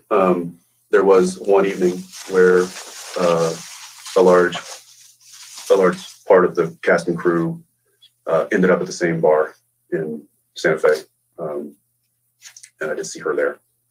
But that was outside. Yeah, that was on a weekend. Okay. Yeah. And That was the only time I ever anything- saw her outside. Okay. Than most of those people. And she hadn't mentioned anything about going out. And Nope. I think they're kind of Doing fun to sort shoot, of- but I'm who was weird. ultimately in charge of safety? On the staff. Yep. From an Trigger overall discipline. standpoint, the first AD. So David. He would be the generalized safety guy, but then there are specialty people that are the horse wranglers. He's responsible for the safety of the horses. I mean, if a horse takes off, Dave's not the one who goes and gets it. Yeah, that's what we have horse wranglers for. And we had that happen multiple times where a horse bucked loose and took off running, and they had to go chase him down. Some untrained horses. What's that? It sounds like some untrained horses. Yeah, they weren't overly trained. They weren't over. I'm gonna say it's not common that you're getting laughing happening in police interviews, but it does happen sometimes. And I'm just thinking back to a police interview where this guy thought the police were on his side, and the police very much weren't. The police were very much getting him to admit things that were very damaging to him, and the police were laughing with him about some things that were pretty horrific, like let's just say harm to children. So, just because the police are laughing doesn't necessarily mean they're on your side. But here, I think it's just because Ackles is genuinely a personable human being. So, it doesn't feel like it's tactic here. It feels like it's just that everybody's kind of this is a very casual conversation for one of these rooms. Who provided the horses? I forget. I don't know the name of the outfit. I just remember the names of the wranglers. The guy from the Love You, Right down the street from the ranch. Yeah. Yeah. Okay. I used to wrangle for him, and yeah, he had some pretty. He always put me on. Oh, really? Trouble horse. Oh, yeah. She used to wrangle for the guy who did the they horses. put me on a trouble horse because I'm not afraid. I have confidence around horses. Yeah. I'm not an amazing rider, but I was comfortable. I'm comfortable around horses. That's again, just going back cool. to the safety aspect of it, Raleigh was the lead wrangler, and he was in charge of horse safety. Alan was in charge of stunts, so he was in charge of any kind of stunts that were happening with the actors or the stunt people. I didn't do a whole, like, I mean, for instance, like when I got shot, I did a spin and hit the ground. It's how his responsibility to come up to me and go, "Do you need pads? Do you feel comfortable?" You know, blah, I'm blah, glad blah. to hear that. Not Dave. You know, he's kind of the umbrella safety, but then there are specific people that are designated to safety specific aspects of the filmmaking. So again, Alan would have been for stunts, Rolly would have been for horses, Hannah would have been for ammunition. Did you ever hear any complaints? I'm going to try stepping this up to 1.5. No, and I was surprised to hear that. Okay. Is there anything else that you can think of that, you know, would stick out, or, you know, that might help us out? I mean, it just be speculative. I'm sure you guys are getting all that. You know, I didn't. Again, I personally felt safe, but I will say that it was largely because of my personal safety measures. I feel like this is entirely It was a little listenable. loose. It was a little loose, as far as the gun safety goes, from my experience. So safety is a little loose. But I've also been part of big budget things that have highly qualified and experienced people doing these jobs. Did you ever see anybody like overly pressuring Hannah? To do Anything? Now, would he see Like that? where she would have felt intimidated, or no, she seemed to have. She was, you know, she had a kind of a cocky confidence air to her. You know, she strutted around. She was the armor, probably one of the youngest ones there are. So she wore that a little bit outwardly. so she never seemed uncomfortable with That's not a great look. anything No. that was being asked of her? No, You want some modesty no, she seemed very when confident you're and- handling and firearms. Everything had no. There was no stuttering or shiftiness or hesitancy on her part. That's why I was like, I felt like she had the confidence and she was saying all the right words and doing all the right things. And if she didn't know what she was doing, she was certainly faking it well. Going back to Hannah, sorry, go ahead. So with her, I'm sure you've seen the statement that she's released. Yeah, Um, saying that she was not given the time or and that she was pressing for training Right. and stuff like that. Any knowledge for that? which, I mean, in my opinion, that is bullshit because this was a low budget. You know, same thing. The same reason I think that the camera crew was walking off was that they know they're signing up for. It's a low budget. There's not budget for putting everybody up for 4 seasons. I'm sure they'd like to do that, but they can't do that. They don't have money. The financiers gave a certain amount of money. That's how much we had to get it done. Everybody who came on the show, everybody who came on this movie knew that it was going to be tight. I would have loved to have had 3 weeks of horse training, you know, but I didn't. I had half a day, I had an afternoon to pick a horse out and ride him around and get comfortable. And then the next day I was on camera on the horse. That's Oh what man, hurt. for me, I mean, I've So you never never, ridden a like, horse, so requested that would be any- that'd be rough. I mean, I wouldn't have been privy to that. If she was having private conversations with the producers going like, I really need, you know, I need Jensen for half a day. I need Alec for a day. Yes, the armor has been charged. And again, I would never have expected that phone call on a project like this. I knew they were hiring me for, you know, for what I could do. They asked me, you know, have you ridden horses before? I was like, yeah. Okay. Well, we know we've seen from your work that you've clearly handled guns before, so we know you're good there. So I feel like there was, you know, a part of Yeah, we've a seen part of why I was hired was Supernatural. because of You've my handled experience like and comfortability 6 with guns every this and different not episode. needing additional training, not needing to come out 3 weeks early and rehearse with horses and with weapons and even rehearsing with the dialogue. Mhm. We didn't get rehearsal. That's, you know, that's something that big budget movies get. You know, you come in, you rehearse with the director and the actors for weeks, and then you go to camera. I don't watch We're lucky hockey, to get a but I rehearsal guess before we roll- Oilers, before we because I roll live in camera. Edmonton. You're just like, here's your paper and stuff. Yeah. Never Like, been to here's a your Core script, Blund these are the words you're concert. saying. Here's your gun. This is when you're shooting, and here's your horse. Good luck, cowboy. Hope you can envision it in your head. Yeah, and I hope you vision your head. And I hope you can pull it off. You know, I mean, I think the second day I was on that horse, they were like, okay, run up to that ridge, and then just come screaming down at us. Okay. And so I was, you know, riding, trying to keep my hat from flying off, you know, eyes down, trying to get that. And we were going, and my poor horse hit one of those groundhog holes and just like went down, and the whole horse went like pitched forward, and I was like, here I go. Yeah. And then I just yanked up at the last second, and he lifted up right at the last second, and I was just, I know I held it together because I looked at the playback, and I was like, right. But inside I was screaming like a little kid. I mean, Yeah. But again, That's a moment where you could die. Like you're going full out and your horse hits a hole. You could die. Like that is, and the horse could die, right? Because the horse breaks a leg, that's probably the end of the horse, right? So, yeah. What are my thoughts on the prop master Sarah not being charged? She was bringing the ammo on set and shot herself in the foot. I think it's just lacking evidence. That's my thought on that. So we'll have to. I'm gonna have to watch, any of her. If she did an interview, I'll have to watch that. So we all would have loved rehearsal on a variety of levels. I'm not sure how to spell the bond with everyone too. Sure, but that's not. We knew that's not what we were going to get with this project. Everybody knew that. You had said, all right, so, and I know you talked about, this was a cutting corners project. Having correct terminology, everything of the sort. The day of the incident, after lunch, when you guys got out your gear and everything of the sort, did anybody call out, cold gun, hot gun, anything of the sort like that?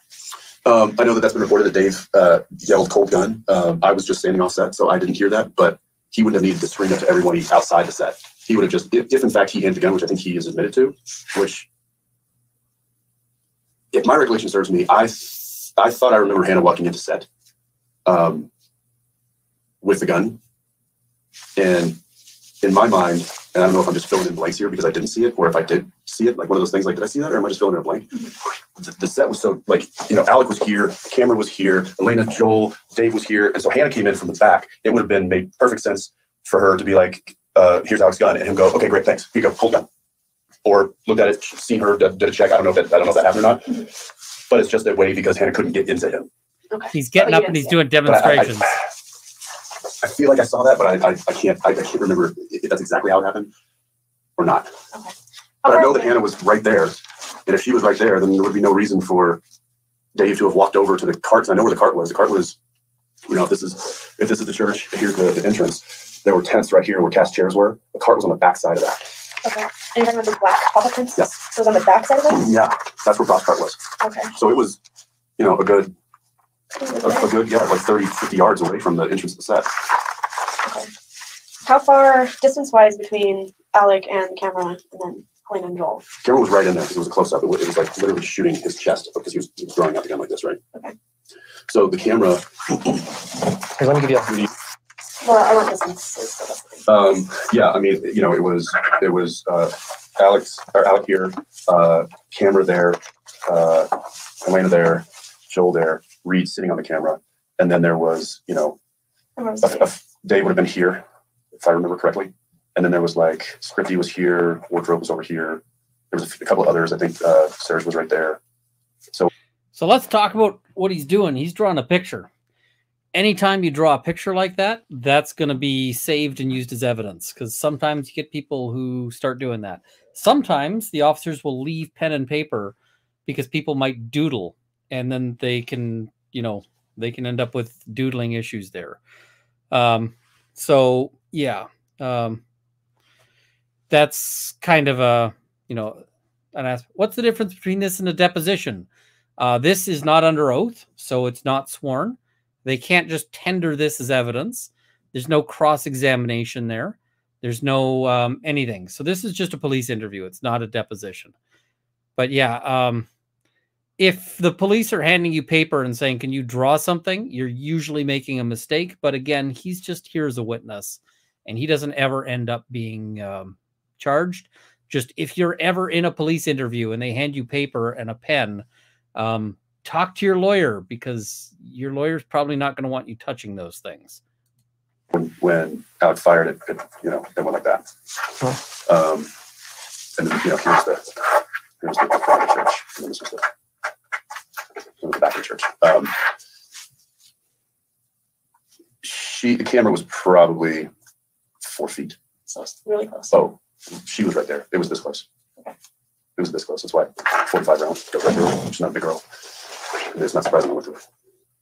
Any animosity between Alec and Elena? Oh God, no. No, I really love her. And he was. I just started working with him. Like I said, we were shooting kind of my side. I don't know if you know the story, but he's like an old outlaw who's surfaced, presumed dead, but has surfaced, and is on the run. And the U.S. Marshal is tasked to track him down. So we were shooting a lot of my side of the story, which didn't involve him because he was on the run and I was tracking him down, right? Mm-hmm. So we'd just gotten to filming the sequences where I've caught up to him, and that's the point in which I catch up to him. The day prior was we shot, so we shoot out sequence. That's just normal film and television. We shot the scenes that are after this one of we get into a gunfight in the church. He sneaks out the back and then takes off down into an arroyo, and then I get chase. We shot that stuff the day before. Shooting stuff out of sequence is super common because you're gonna determine your filming sequence based on convenience, right?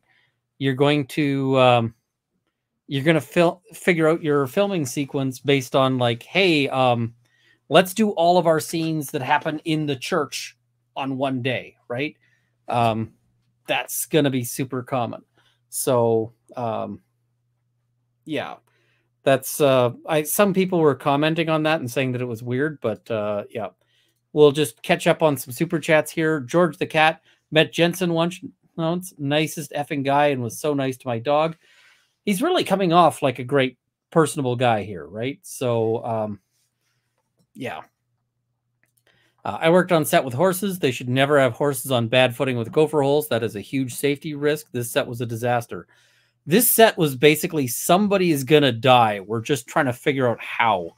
We're going to leave it up to, physics to figure out who dies how, but somebody's going to die. Yeah. We're shooting this the day of. Okay. But again, you were asking proximity, so yeah, I was. If I remember correctly, I think she was probably about 4 feet away from when it went. And then Joel was behind her. How many shots did you have? 20. And I was told that there was only the one live round in the gun. The other 5 were dummies. And we have to send those to the lab just to ensure. Because I remember Dave yelling for the gun, like, "Where's the gun? Where's the gun? I want to see it." So he then inspected it, but I don't remember what he did with it after that. Like I said. And compare and contrast this with Baldwin's interview, where Baldwin comes off, as sometimes he says that he, that he doesn't know anything about guns. Sometimes he's then bragging about how much he knows and so forth. So, yeah. Yeah. Were there any live rounds in my gun? Or is that to be determined? You had the U.S. Marshal one, and you have so many of them that really? they're still processing. Okay. That would be interesting to know because I clicked my rounds that morning when I had the gun, and I don't remember clicking it when I got back from lunch. So if there were live rounds in my gun. And you just had one gun on you, right? You weren't doing the double. So, yeah, you hear that? He's asking, were there any live rounds in my gun?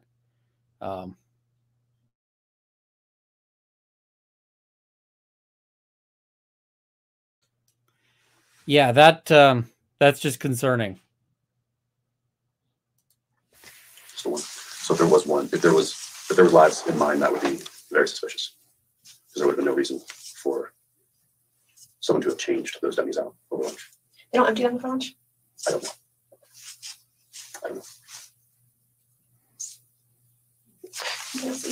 Yeah, I was going to ask a question about going back to Hannah. Going back to Hannah, do you recall her or witness her ever handling the weapons unsafely, like in bundles or anything like that? Yeah, I mean, they would have, those poor girls would have gun belts just draped on them, They'd have to be like, okay, here's, this actor's, and here's this actor's, and here's this actor's. So, Sarah would have all the gun belts, Hannah would also have the gun belts. They were helping each other out. But again, at that point, they're essentially profs until they get loaded with ammunition, and then it becomes an armorer's responsibility. Is it uncommon for them to be carrying multiple, or like in your experience with other films, is it uncommon for them to be carrying multiple guns or multiple belts, anything of the sort? There's nothing that's saying like you have to carry one gun. Only one at a time. In fact, I don't. In my experience, I've seen that from multiple armorers and prof people. They'll have they'll even have a bag or some sort of a carrying and they'll dump multiple weapons into it. But because these were in holsters, they would just leave them in holsters and then put the bandoleros, the holsters kind of over their shoulders. And then yep, live rounds were found in Baldwin's band. But yeah, it was very common for them to walk out on set and distribute the gun belts and the pistols to the actors. Do you know how many were distributed after lunch? Oh, and I missed that we were past the 2-hour mark, which means that we are at this point.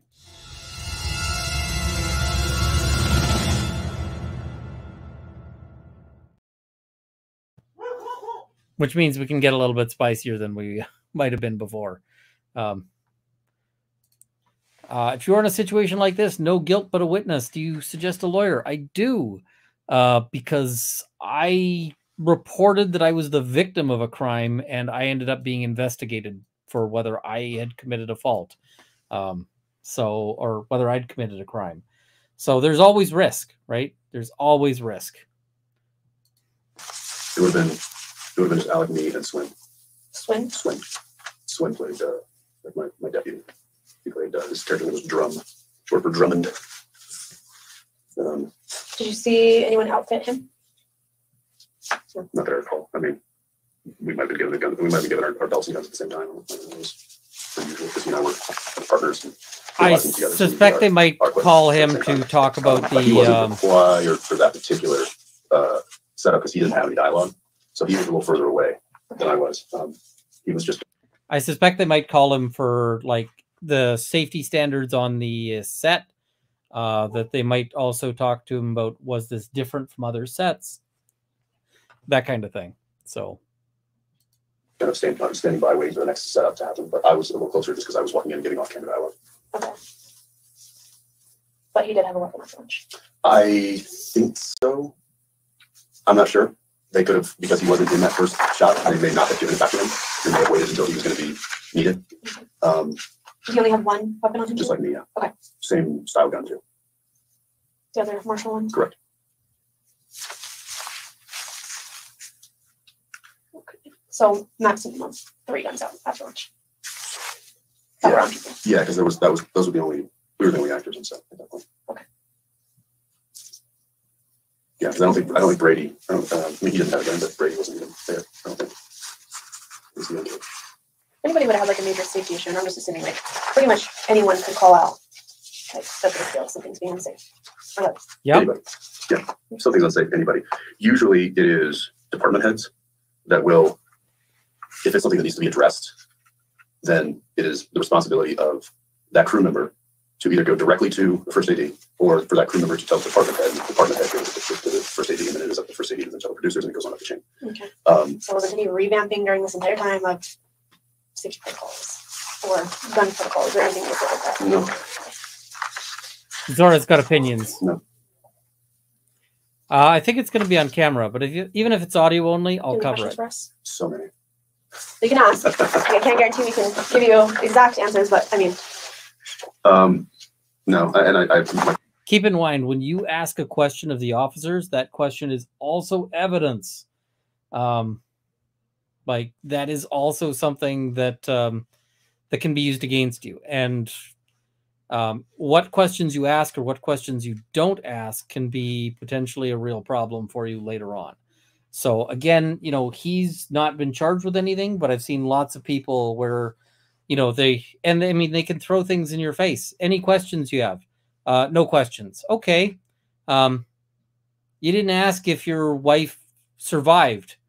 It's like, well, no, I already knew that because, you know, like they'll throw all these things in your face. Questions you guys can answer. I mean, my biggest question is where the rounds come from. You know, if it was. I think I have a good intuition, or at least just from statements given and speaking with others. I have a pretty good idea. It's just a matter of confirming that they are the same style round. That's the same style round. That is, yeah. So we have to send them to the lab and get them to pull the Lab. So we're lucky that we High profile case. What are you guys doing? Let's do no this. questions. That's you suspicious. We'll go from there. Yeah, no, our lab here is like a year and a half to 2 years back. Armor is in more trouble. Armor is in more trouble, both because Baldwin now has a viable argument to have everything thrown out. But yeah, they're going to have an easier case against her than they will against him. So, yeah. So, yeah. That's why we use that guy. Oh, okay. So we gotta wait a year and a half for this. We're gonna get that. We're gonna get quicker than that. So. Yeah. It'll probably be at least a couple months, but not a year and a half to 2 years. Okay, that would be torture. Yeah, I don't really want to do that to everybody. Well, it's also, you know, it's been really difficult for not just me, but a lot of the other people that are part of this cast, included, to watch the media spin and see the shit that they're reporting on, which is, as we all know, you know, they're in the media. Yeah, they're not in. It's not about news anymore. It's about sensationalism. Yeah.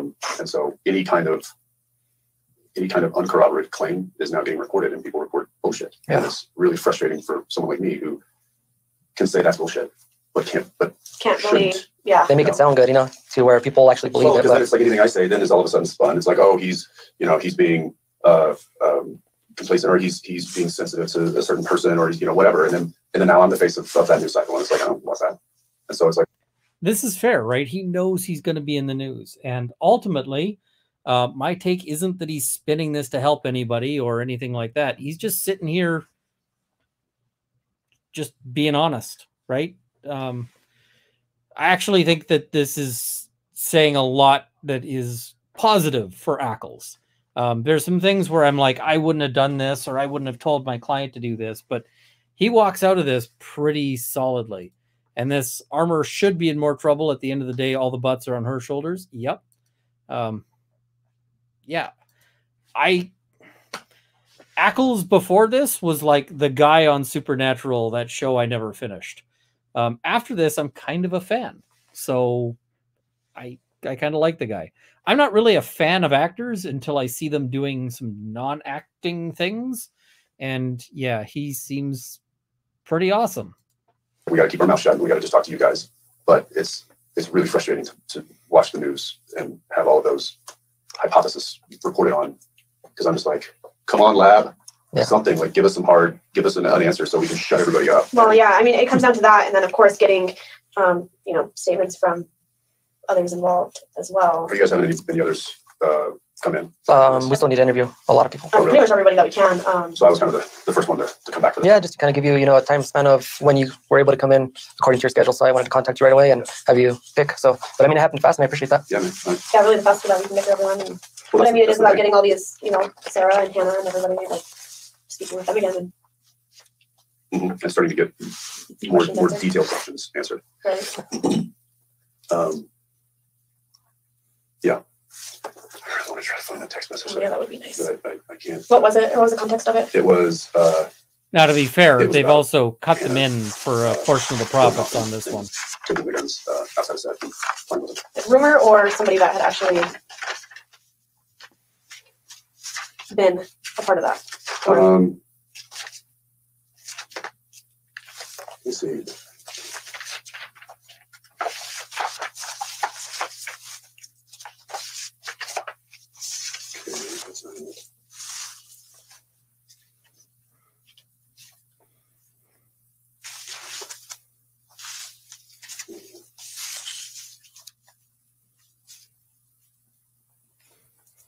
Do you remember who sent it? It was our costume designer. And it was something that Sarah had said. Did you receive that text message before the incident took place or after? Let's talk about this one. Funny, I just noticed the seating. He's backed into a corner. Often you are, although I'm kind of surprised that they have him back. I think the part of the reason why they have him backed into a corner is that they have two officers. But often when they're just doing a witness interview, they might have you in a more open space. Backed into a corner is usually suspect position. And usually they'll have it with like a square table so that you're right in the corner. But yeah, we'll see. Oh, this is how my friends get upset, and then somebody saying, "Well, I heard," or yeah, Baldwin is in the same spot. I think it's partially just the camera in here. I don't know if they have multiple cameras, but the camera here is aimed at that spot, so that might be a limiting factor here. You can always screenshot it and send it to me if you find it too. What's a good way to get hold of you if you have any other questions? You got my number, right? Yes, sir, I do. He's got it. I'll see if I can find it. I thought it was where I thought.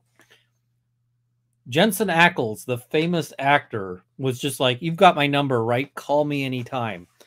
I can tell you the list of people who have his number is probably pretty small. A lot of people, a lot of like famous actors would be like, "You've got my agent's number," or whatever. I think that kind of tells us something. He's very much like, you know what, we're gonna treat this, he's taking this seriously. I give him props for that. It's not there, so let's see if I can find it. I mean, I don't think I should be talking to the cops, but saying that props for like again, just I that have no feeling on that. I have no reason to believe this or not believe it, but it was just, you know, you guys are trying to uncover any possibilities. It was Yep. Hannah had requested use of the firearms over the weekend to go shooting. It was denied. Something about that being in an email, but then she went ahead and did it anyway and talked to the transpo guy, opening up the props truck and her getting access to it, and then taking them out and doing some target practice. But then was, I guess, got intoxicated and doesn't remember putting them back. That's a lot of quite a bit of speculation. It is. Yeah, we haven't had anybody actually come forward and say that. specifically say. Yeah, that seemed. I was like, okay, well, that's probably easy to figure out. You go talk to transpo, you find out if there was actually a guy that opened up the truck for Hannah on the weekend. Even finding that, even if it's an email. Somebody find that email, which would have been. I love how now he's transitioned into helping the officers with the like. Here's how you'd investigate this. This is not a great idea if you are possibly a suspect, but it's still funny to see that. I see Trent Van saying you can change the furniture in the room. I've seen couches and coffee tables used. All depends on the circumstances. This room is actually larger than it looks. Most attachments will have multiple rooms. And so most attachments will have like, here's our, hard interview room versus our soft interview room. And the soft interview room is going to be the one with couches and, cushions and all of that. This looks like the hard interview room. So props. So it would have gone to like Sarah. Mm-hmm. Okay. But again, that's not for me. This was kind of a word of mouth scenario that came my way, and I was like, huh, that seems more probable than over a week later we haven't had anybody come forward to say that. To confirm a word. So then maybe it was just hearsay. Do you have any other questions for us? I don't think so. I put my work cell on the back of my car. Cool. That way, if you have any questions or anything else that we can forward, you can go there. Did you notice he gives his personal cell, and she gives her work cell? I'm just like, that's yeah. And this is probably correct. I don't believe it's a large room. The door is right behind the male officer. Tight quarters. It almost always is in the hard interview room. These are usually pretty small. So Ian, in Canada with no lawyer present for interviews, how do you clean shit up afterwards for your client? Not easy if they go and give a statement. Yes, we're at 1.5 times. So, and Baldwin gave his manager's cell. Yep. It's just kind of interesting to note there. Should we talk to Dave or? I saw Dave at our little memorial thing that we had the day after. He's a wreck. He was really shook up. I just remember saying, I'm so sorry, man, because I know what happened on his watch. Mm-hmm. And I enjoyed working with him. I thought he was good. I thought he was a really good AD. I mean, they got one of the toughest jobs in the industry because it's their set. They're running the set, and they're responsible for so much. And if something happens like this, they instantly get fingers pointed at them. Even if he had never touched the gun, he still would be getting fingers pointed at because he's the guy. It's his set. He's running the safety of that set. And I just remember saying to him that I'm just so sorry, man, that this happened to him because he my experience with him was this is just him wanting to talk. And I don't like seeing stuff. The reason why he wants to talk is because this is emotionally stressful, right? It's emotionally difficult. And so this is why it's dangerous to be in this room, is that, if you have been in a stressful situation, you're going to want to talk, and it's difficult. It's troublesome. So a lot of people get themselves into trouble with this. People are asking, how long did this interview go? Not much longer, a little bit. Good people. Right. It sounds like you didn't have a negative experience with anybody on set, though. No, besides, I'm pretty amicable. Besides your one cameraman. Yeah, but even still, I tried to be nice and make friends with him just because I thought maybe he needed somebody nice in his life. I don't know. I really love what I do. I really enjoy being on set. I mean, I think I told you this over the phone. I was pretending to act like Clint Eastwood, but inside I was like a 6-year-old. I was so excited to be able to play cowboy and ride horses and shoot guns. I mean, growing up in Texas, in Dallas, I know what you're your Cowboys watch there? That game was pretty good last night, so They're looking good. I know. I mean, that would be cool. But I mean, you know, I this was a dream for me to do a Western, and so I was just super excited to be there and was having a ton of fun with everybody. You know, to other people, it was just a job. It was just a paycheck, but not to a lot of us. To a lot of us, this was something really unique and fun. And even Alec had said, he was like, I've never done a Western. I always wanted to do one. It's awesome. Yeah. So there was a lot of us that felt that way. So if I saw somebody that was just kind of like, I just tried to turn on. You're like, what's the problem, man? We're out. It's beautiful in this weather, just the sky. We're shooting a Western. Get over yourself. Yeah. So yeah, no, I had a pretty positive experience. I would have said he should have had legal representation, but he didn't. This happened on a variety of levels. I mean, we lost an incredible talent, and it's at 1.5 speed. But also that we all lost this. We all lost this movie together. So we're mourning that too, which is tough. It's on a variety of levels. I mean, part of me wanted to just come back just to like I think I'm gonna try to go out to the ranch today. I just want to like say goodbye, I guess. Yes. I mean, he's broken up. It's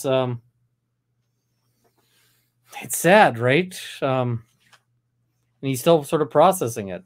Now they didn't lose the movie because at the end of the day, they what do you call it? They're gonna continue filming it. So that'll be interesting. But yeah, see, even if you're completely innocent, have have attorney. Do we have access to AD Dave's interview? I haven't looked over it, but I'll see if I can find it to do a review of this. So, yeah. Runkle, hi. All right. It's difficult for many people there. I mean, it was hard even that day to interview, you know? A lot of people were just so emotional. And well, that day, certainly, I mean, that's like, it's that kind of initial trauma emotion of experiencing something that's, you know. And now it's moving on from it. But now it's the how do I compartmentalize this now?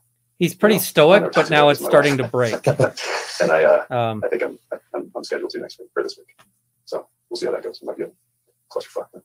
Sounds good. I don't know if I need to unpack it with a stranger, but it's weird too. Like going home, like I said, like my wife is, you know, she's emotional about it. So I'm sure in her mind she's thinking, what if it was you? That, and also that we have an 8-year-old, and that there's a 9-year-old kid who lost his mom. Yeah, that's the hard part, is being able to not personalize something. Really, especially when it's so close to you. Yeah, it's hard to play the what if, because that gun was about to point at me in a scene. You know, was I about to get in a firefight with Alec Baldwin and we were shooting live rounds? Right. Were we about to like Swiss cheese each other? Fuck. That's why I'm like, brought live rounds on my set. That's what. Can you imagine that feeling of like not being sure if you were about to, you know, if you were about to die or, you know, whatever else? That's a rough feeling. I don't know. In due time, we'll have hopefully every question answered, but it does, you know. No, I know it takes time. We still don't have an answer to this one. That's why I was like, you need me out here to help it move the needle anyway. I'm on my way. Thank you for being here. yeah, definitely. Thanks for taking this on. I know this is probably a monster for you guys. You guys need me? I'm on my way. I mean, he's practically being a cowboy right here. But thank you. No, thank you. For doing what you did. I'll let you enjoy your day. You know, I'm sure the rancher and they're probably out there. You might be able to. I'll let you enjoy your day. Production said that they would call out there. I'll let you enjoy your day. I can guarantee you he's not going on to enjoy his day. He's going to go home and have a real hard think. Yeah. Clear security. Yeah, I know they were still working out there last week. Go walk the property. Yeah. Because there's another film, I think, filming somewhere else on the ranch as well, which was quite well. Okay. All right.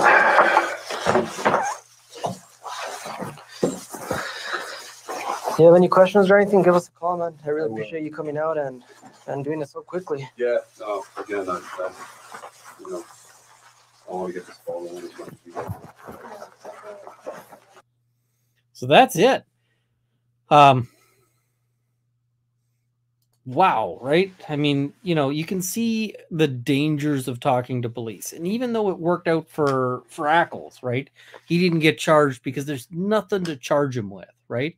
There's just nothing to tag him with overall. So, yeah, it's just, he ends up being safe on that, but there's potentially situations where people do get, do get charged on this. And the thing is that the police don't necessarily, you don't necessarily know how they're going to react to this, because sometimes you see things where where the police are like, oh, this guy was too helpful, so that made us suspicious. What was he hiding because he's so helpful? There's always danger with that. But I mean, he really is the only guy who comes out of this looking like he's kind of solid, right? Because he comes out of this just being like, I'm here, I'm honest, I want to help. He's just sad, right? But yeah, and this is a really great comment here. The rest of us aren't Jensen Ackles. Shut up and lawyer up. Absolutely. And, what happens if Hannah Gutierrez Reed says later, who I think put, these live rounds on that? I think Jensen Ackles did. And if she says that, then now he's potentially in the soup, and all of this interview might be used against him potentially. So, yeah, it's tough, right? So, I think that this is, it's not great that he's doing this interview, but he doesn't do anything wrong in the interview to the extent that, so yeah. If you are the victim of a crime, should you also lawyer up? Potentially. It is possible. I mean, it can never hurt to talk to a lawyer. The lawyer, you might talk to them, and the lawyer might say, you don't need me, right? I've had lots of people call me and say, and I said, you don't need me. So that is very much a thing. Garrett Dean, I've always meant to ask. Lots of police interviews from America are available on various YouTube channels, but never ones with lawyers present. Typically, the lawyer keeps it from being interesting, because if you have a lawyer present, typically the lawyer shuts the interview down. There are a few exceptions. There's the Murdoch trial where he had a lawyer present. That lawyer did not a whole lot for him in that interview. And, oh, right, how'd that work out for Murdoch? He's going to, it's not Yale. It rhymes with Yale. Yeah. Maybe don't do the interviews there. Did they question his inconsistency? Live rounds should never be on set. Then why does he dry fire? I mean, nobody should ever be in the crosswalk when I have a green light, but I still check before I turn, because people do things, you check. This is what safety rules are about, is to be safe, even when stuff is, even though something should not be a problem. Do lawyers ever do free consultations? I'd usually shy away because of the cost. There are usually lawyers out there who do free consultations, but or inexpensive consultations. So, yeah. See, that's because his lawyer was sleeping with his shirt unbuttoned in the back seat. He was unhelpful. I kind of feel like if his lawyer was awake, he might actually have stepped in. So, yeah, this is such a weird case, right? And what we saw at the beginning of this one is that Baldwin now has a very viable argument that might get this whole thing thrown out. And that bothers me. But yeah, I'm going to still go through. There's other interviews that I haven't gone through yet, so I still plan to go through them. But yeah, we'll just we'll do that over time. I see that lawyer was disbarred. Yep, that's a happy ending out of that. And the police or court transcripts can change one word and it leads to wrongful conviction. It happens. A could versus could not. Yep. Somebody mishears it and gets the wrong thing into the transcript. It happens. So I haven't been watching the Zachariah Anderson case, so I'd have to start looking into that.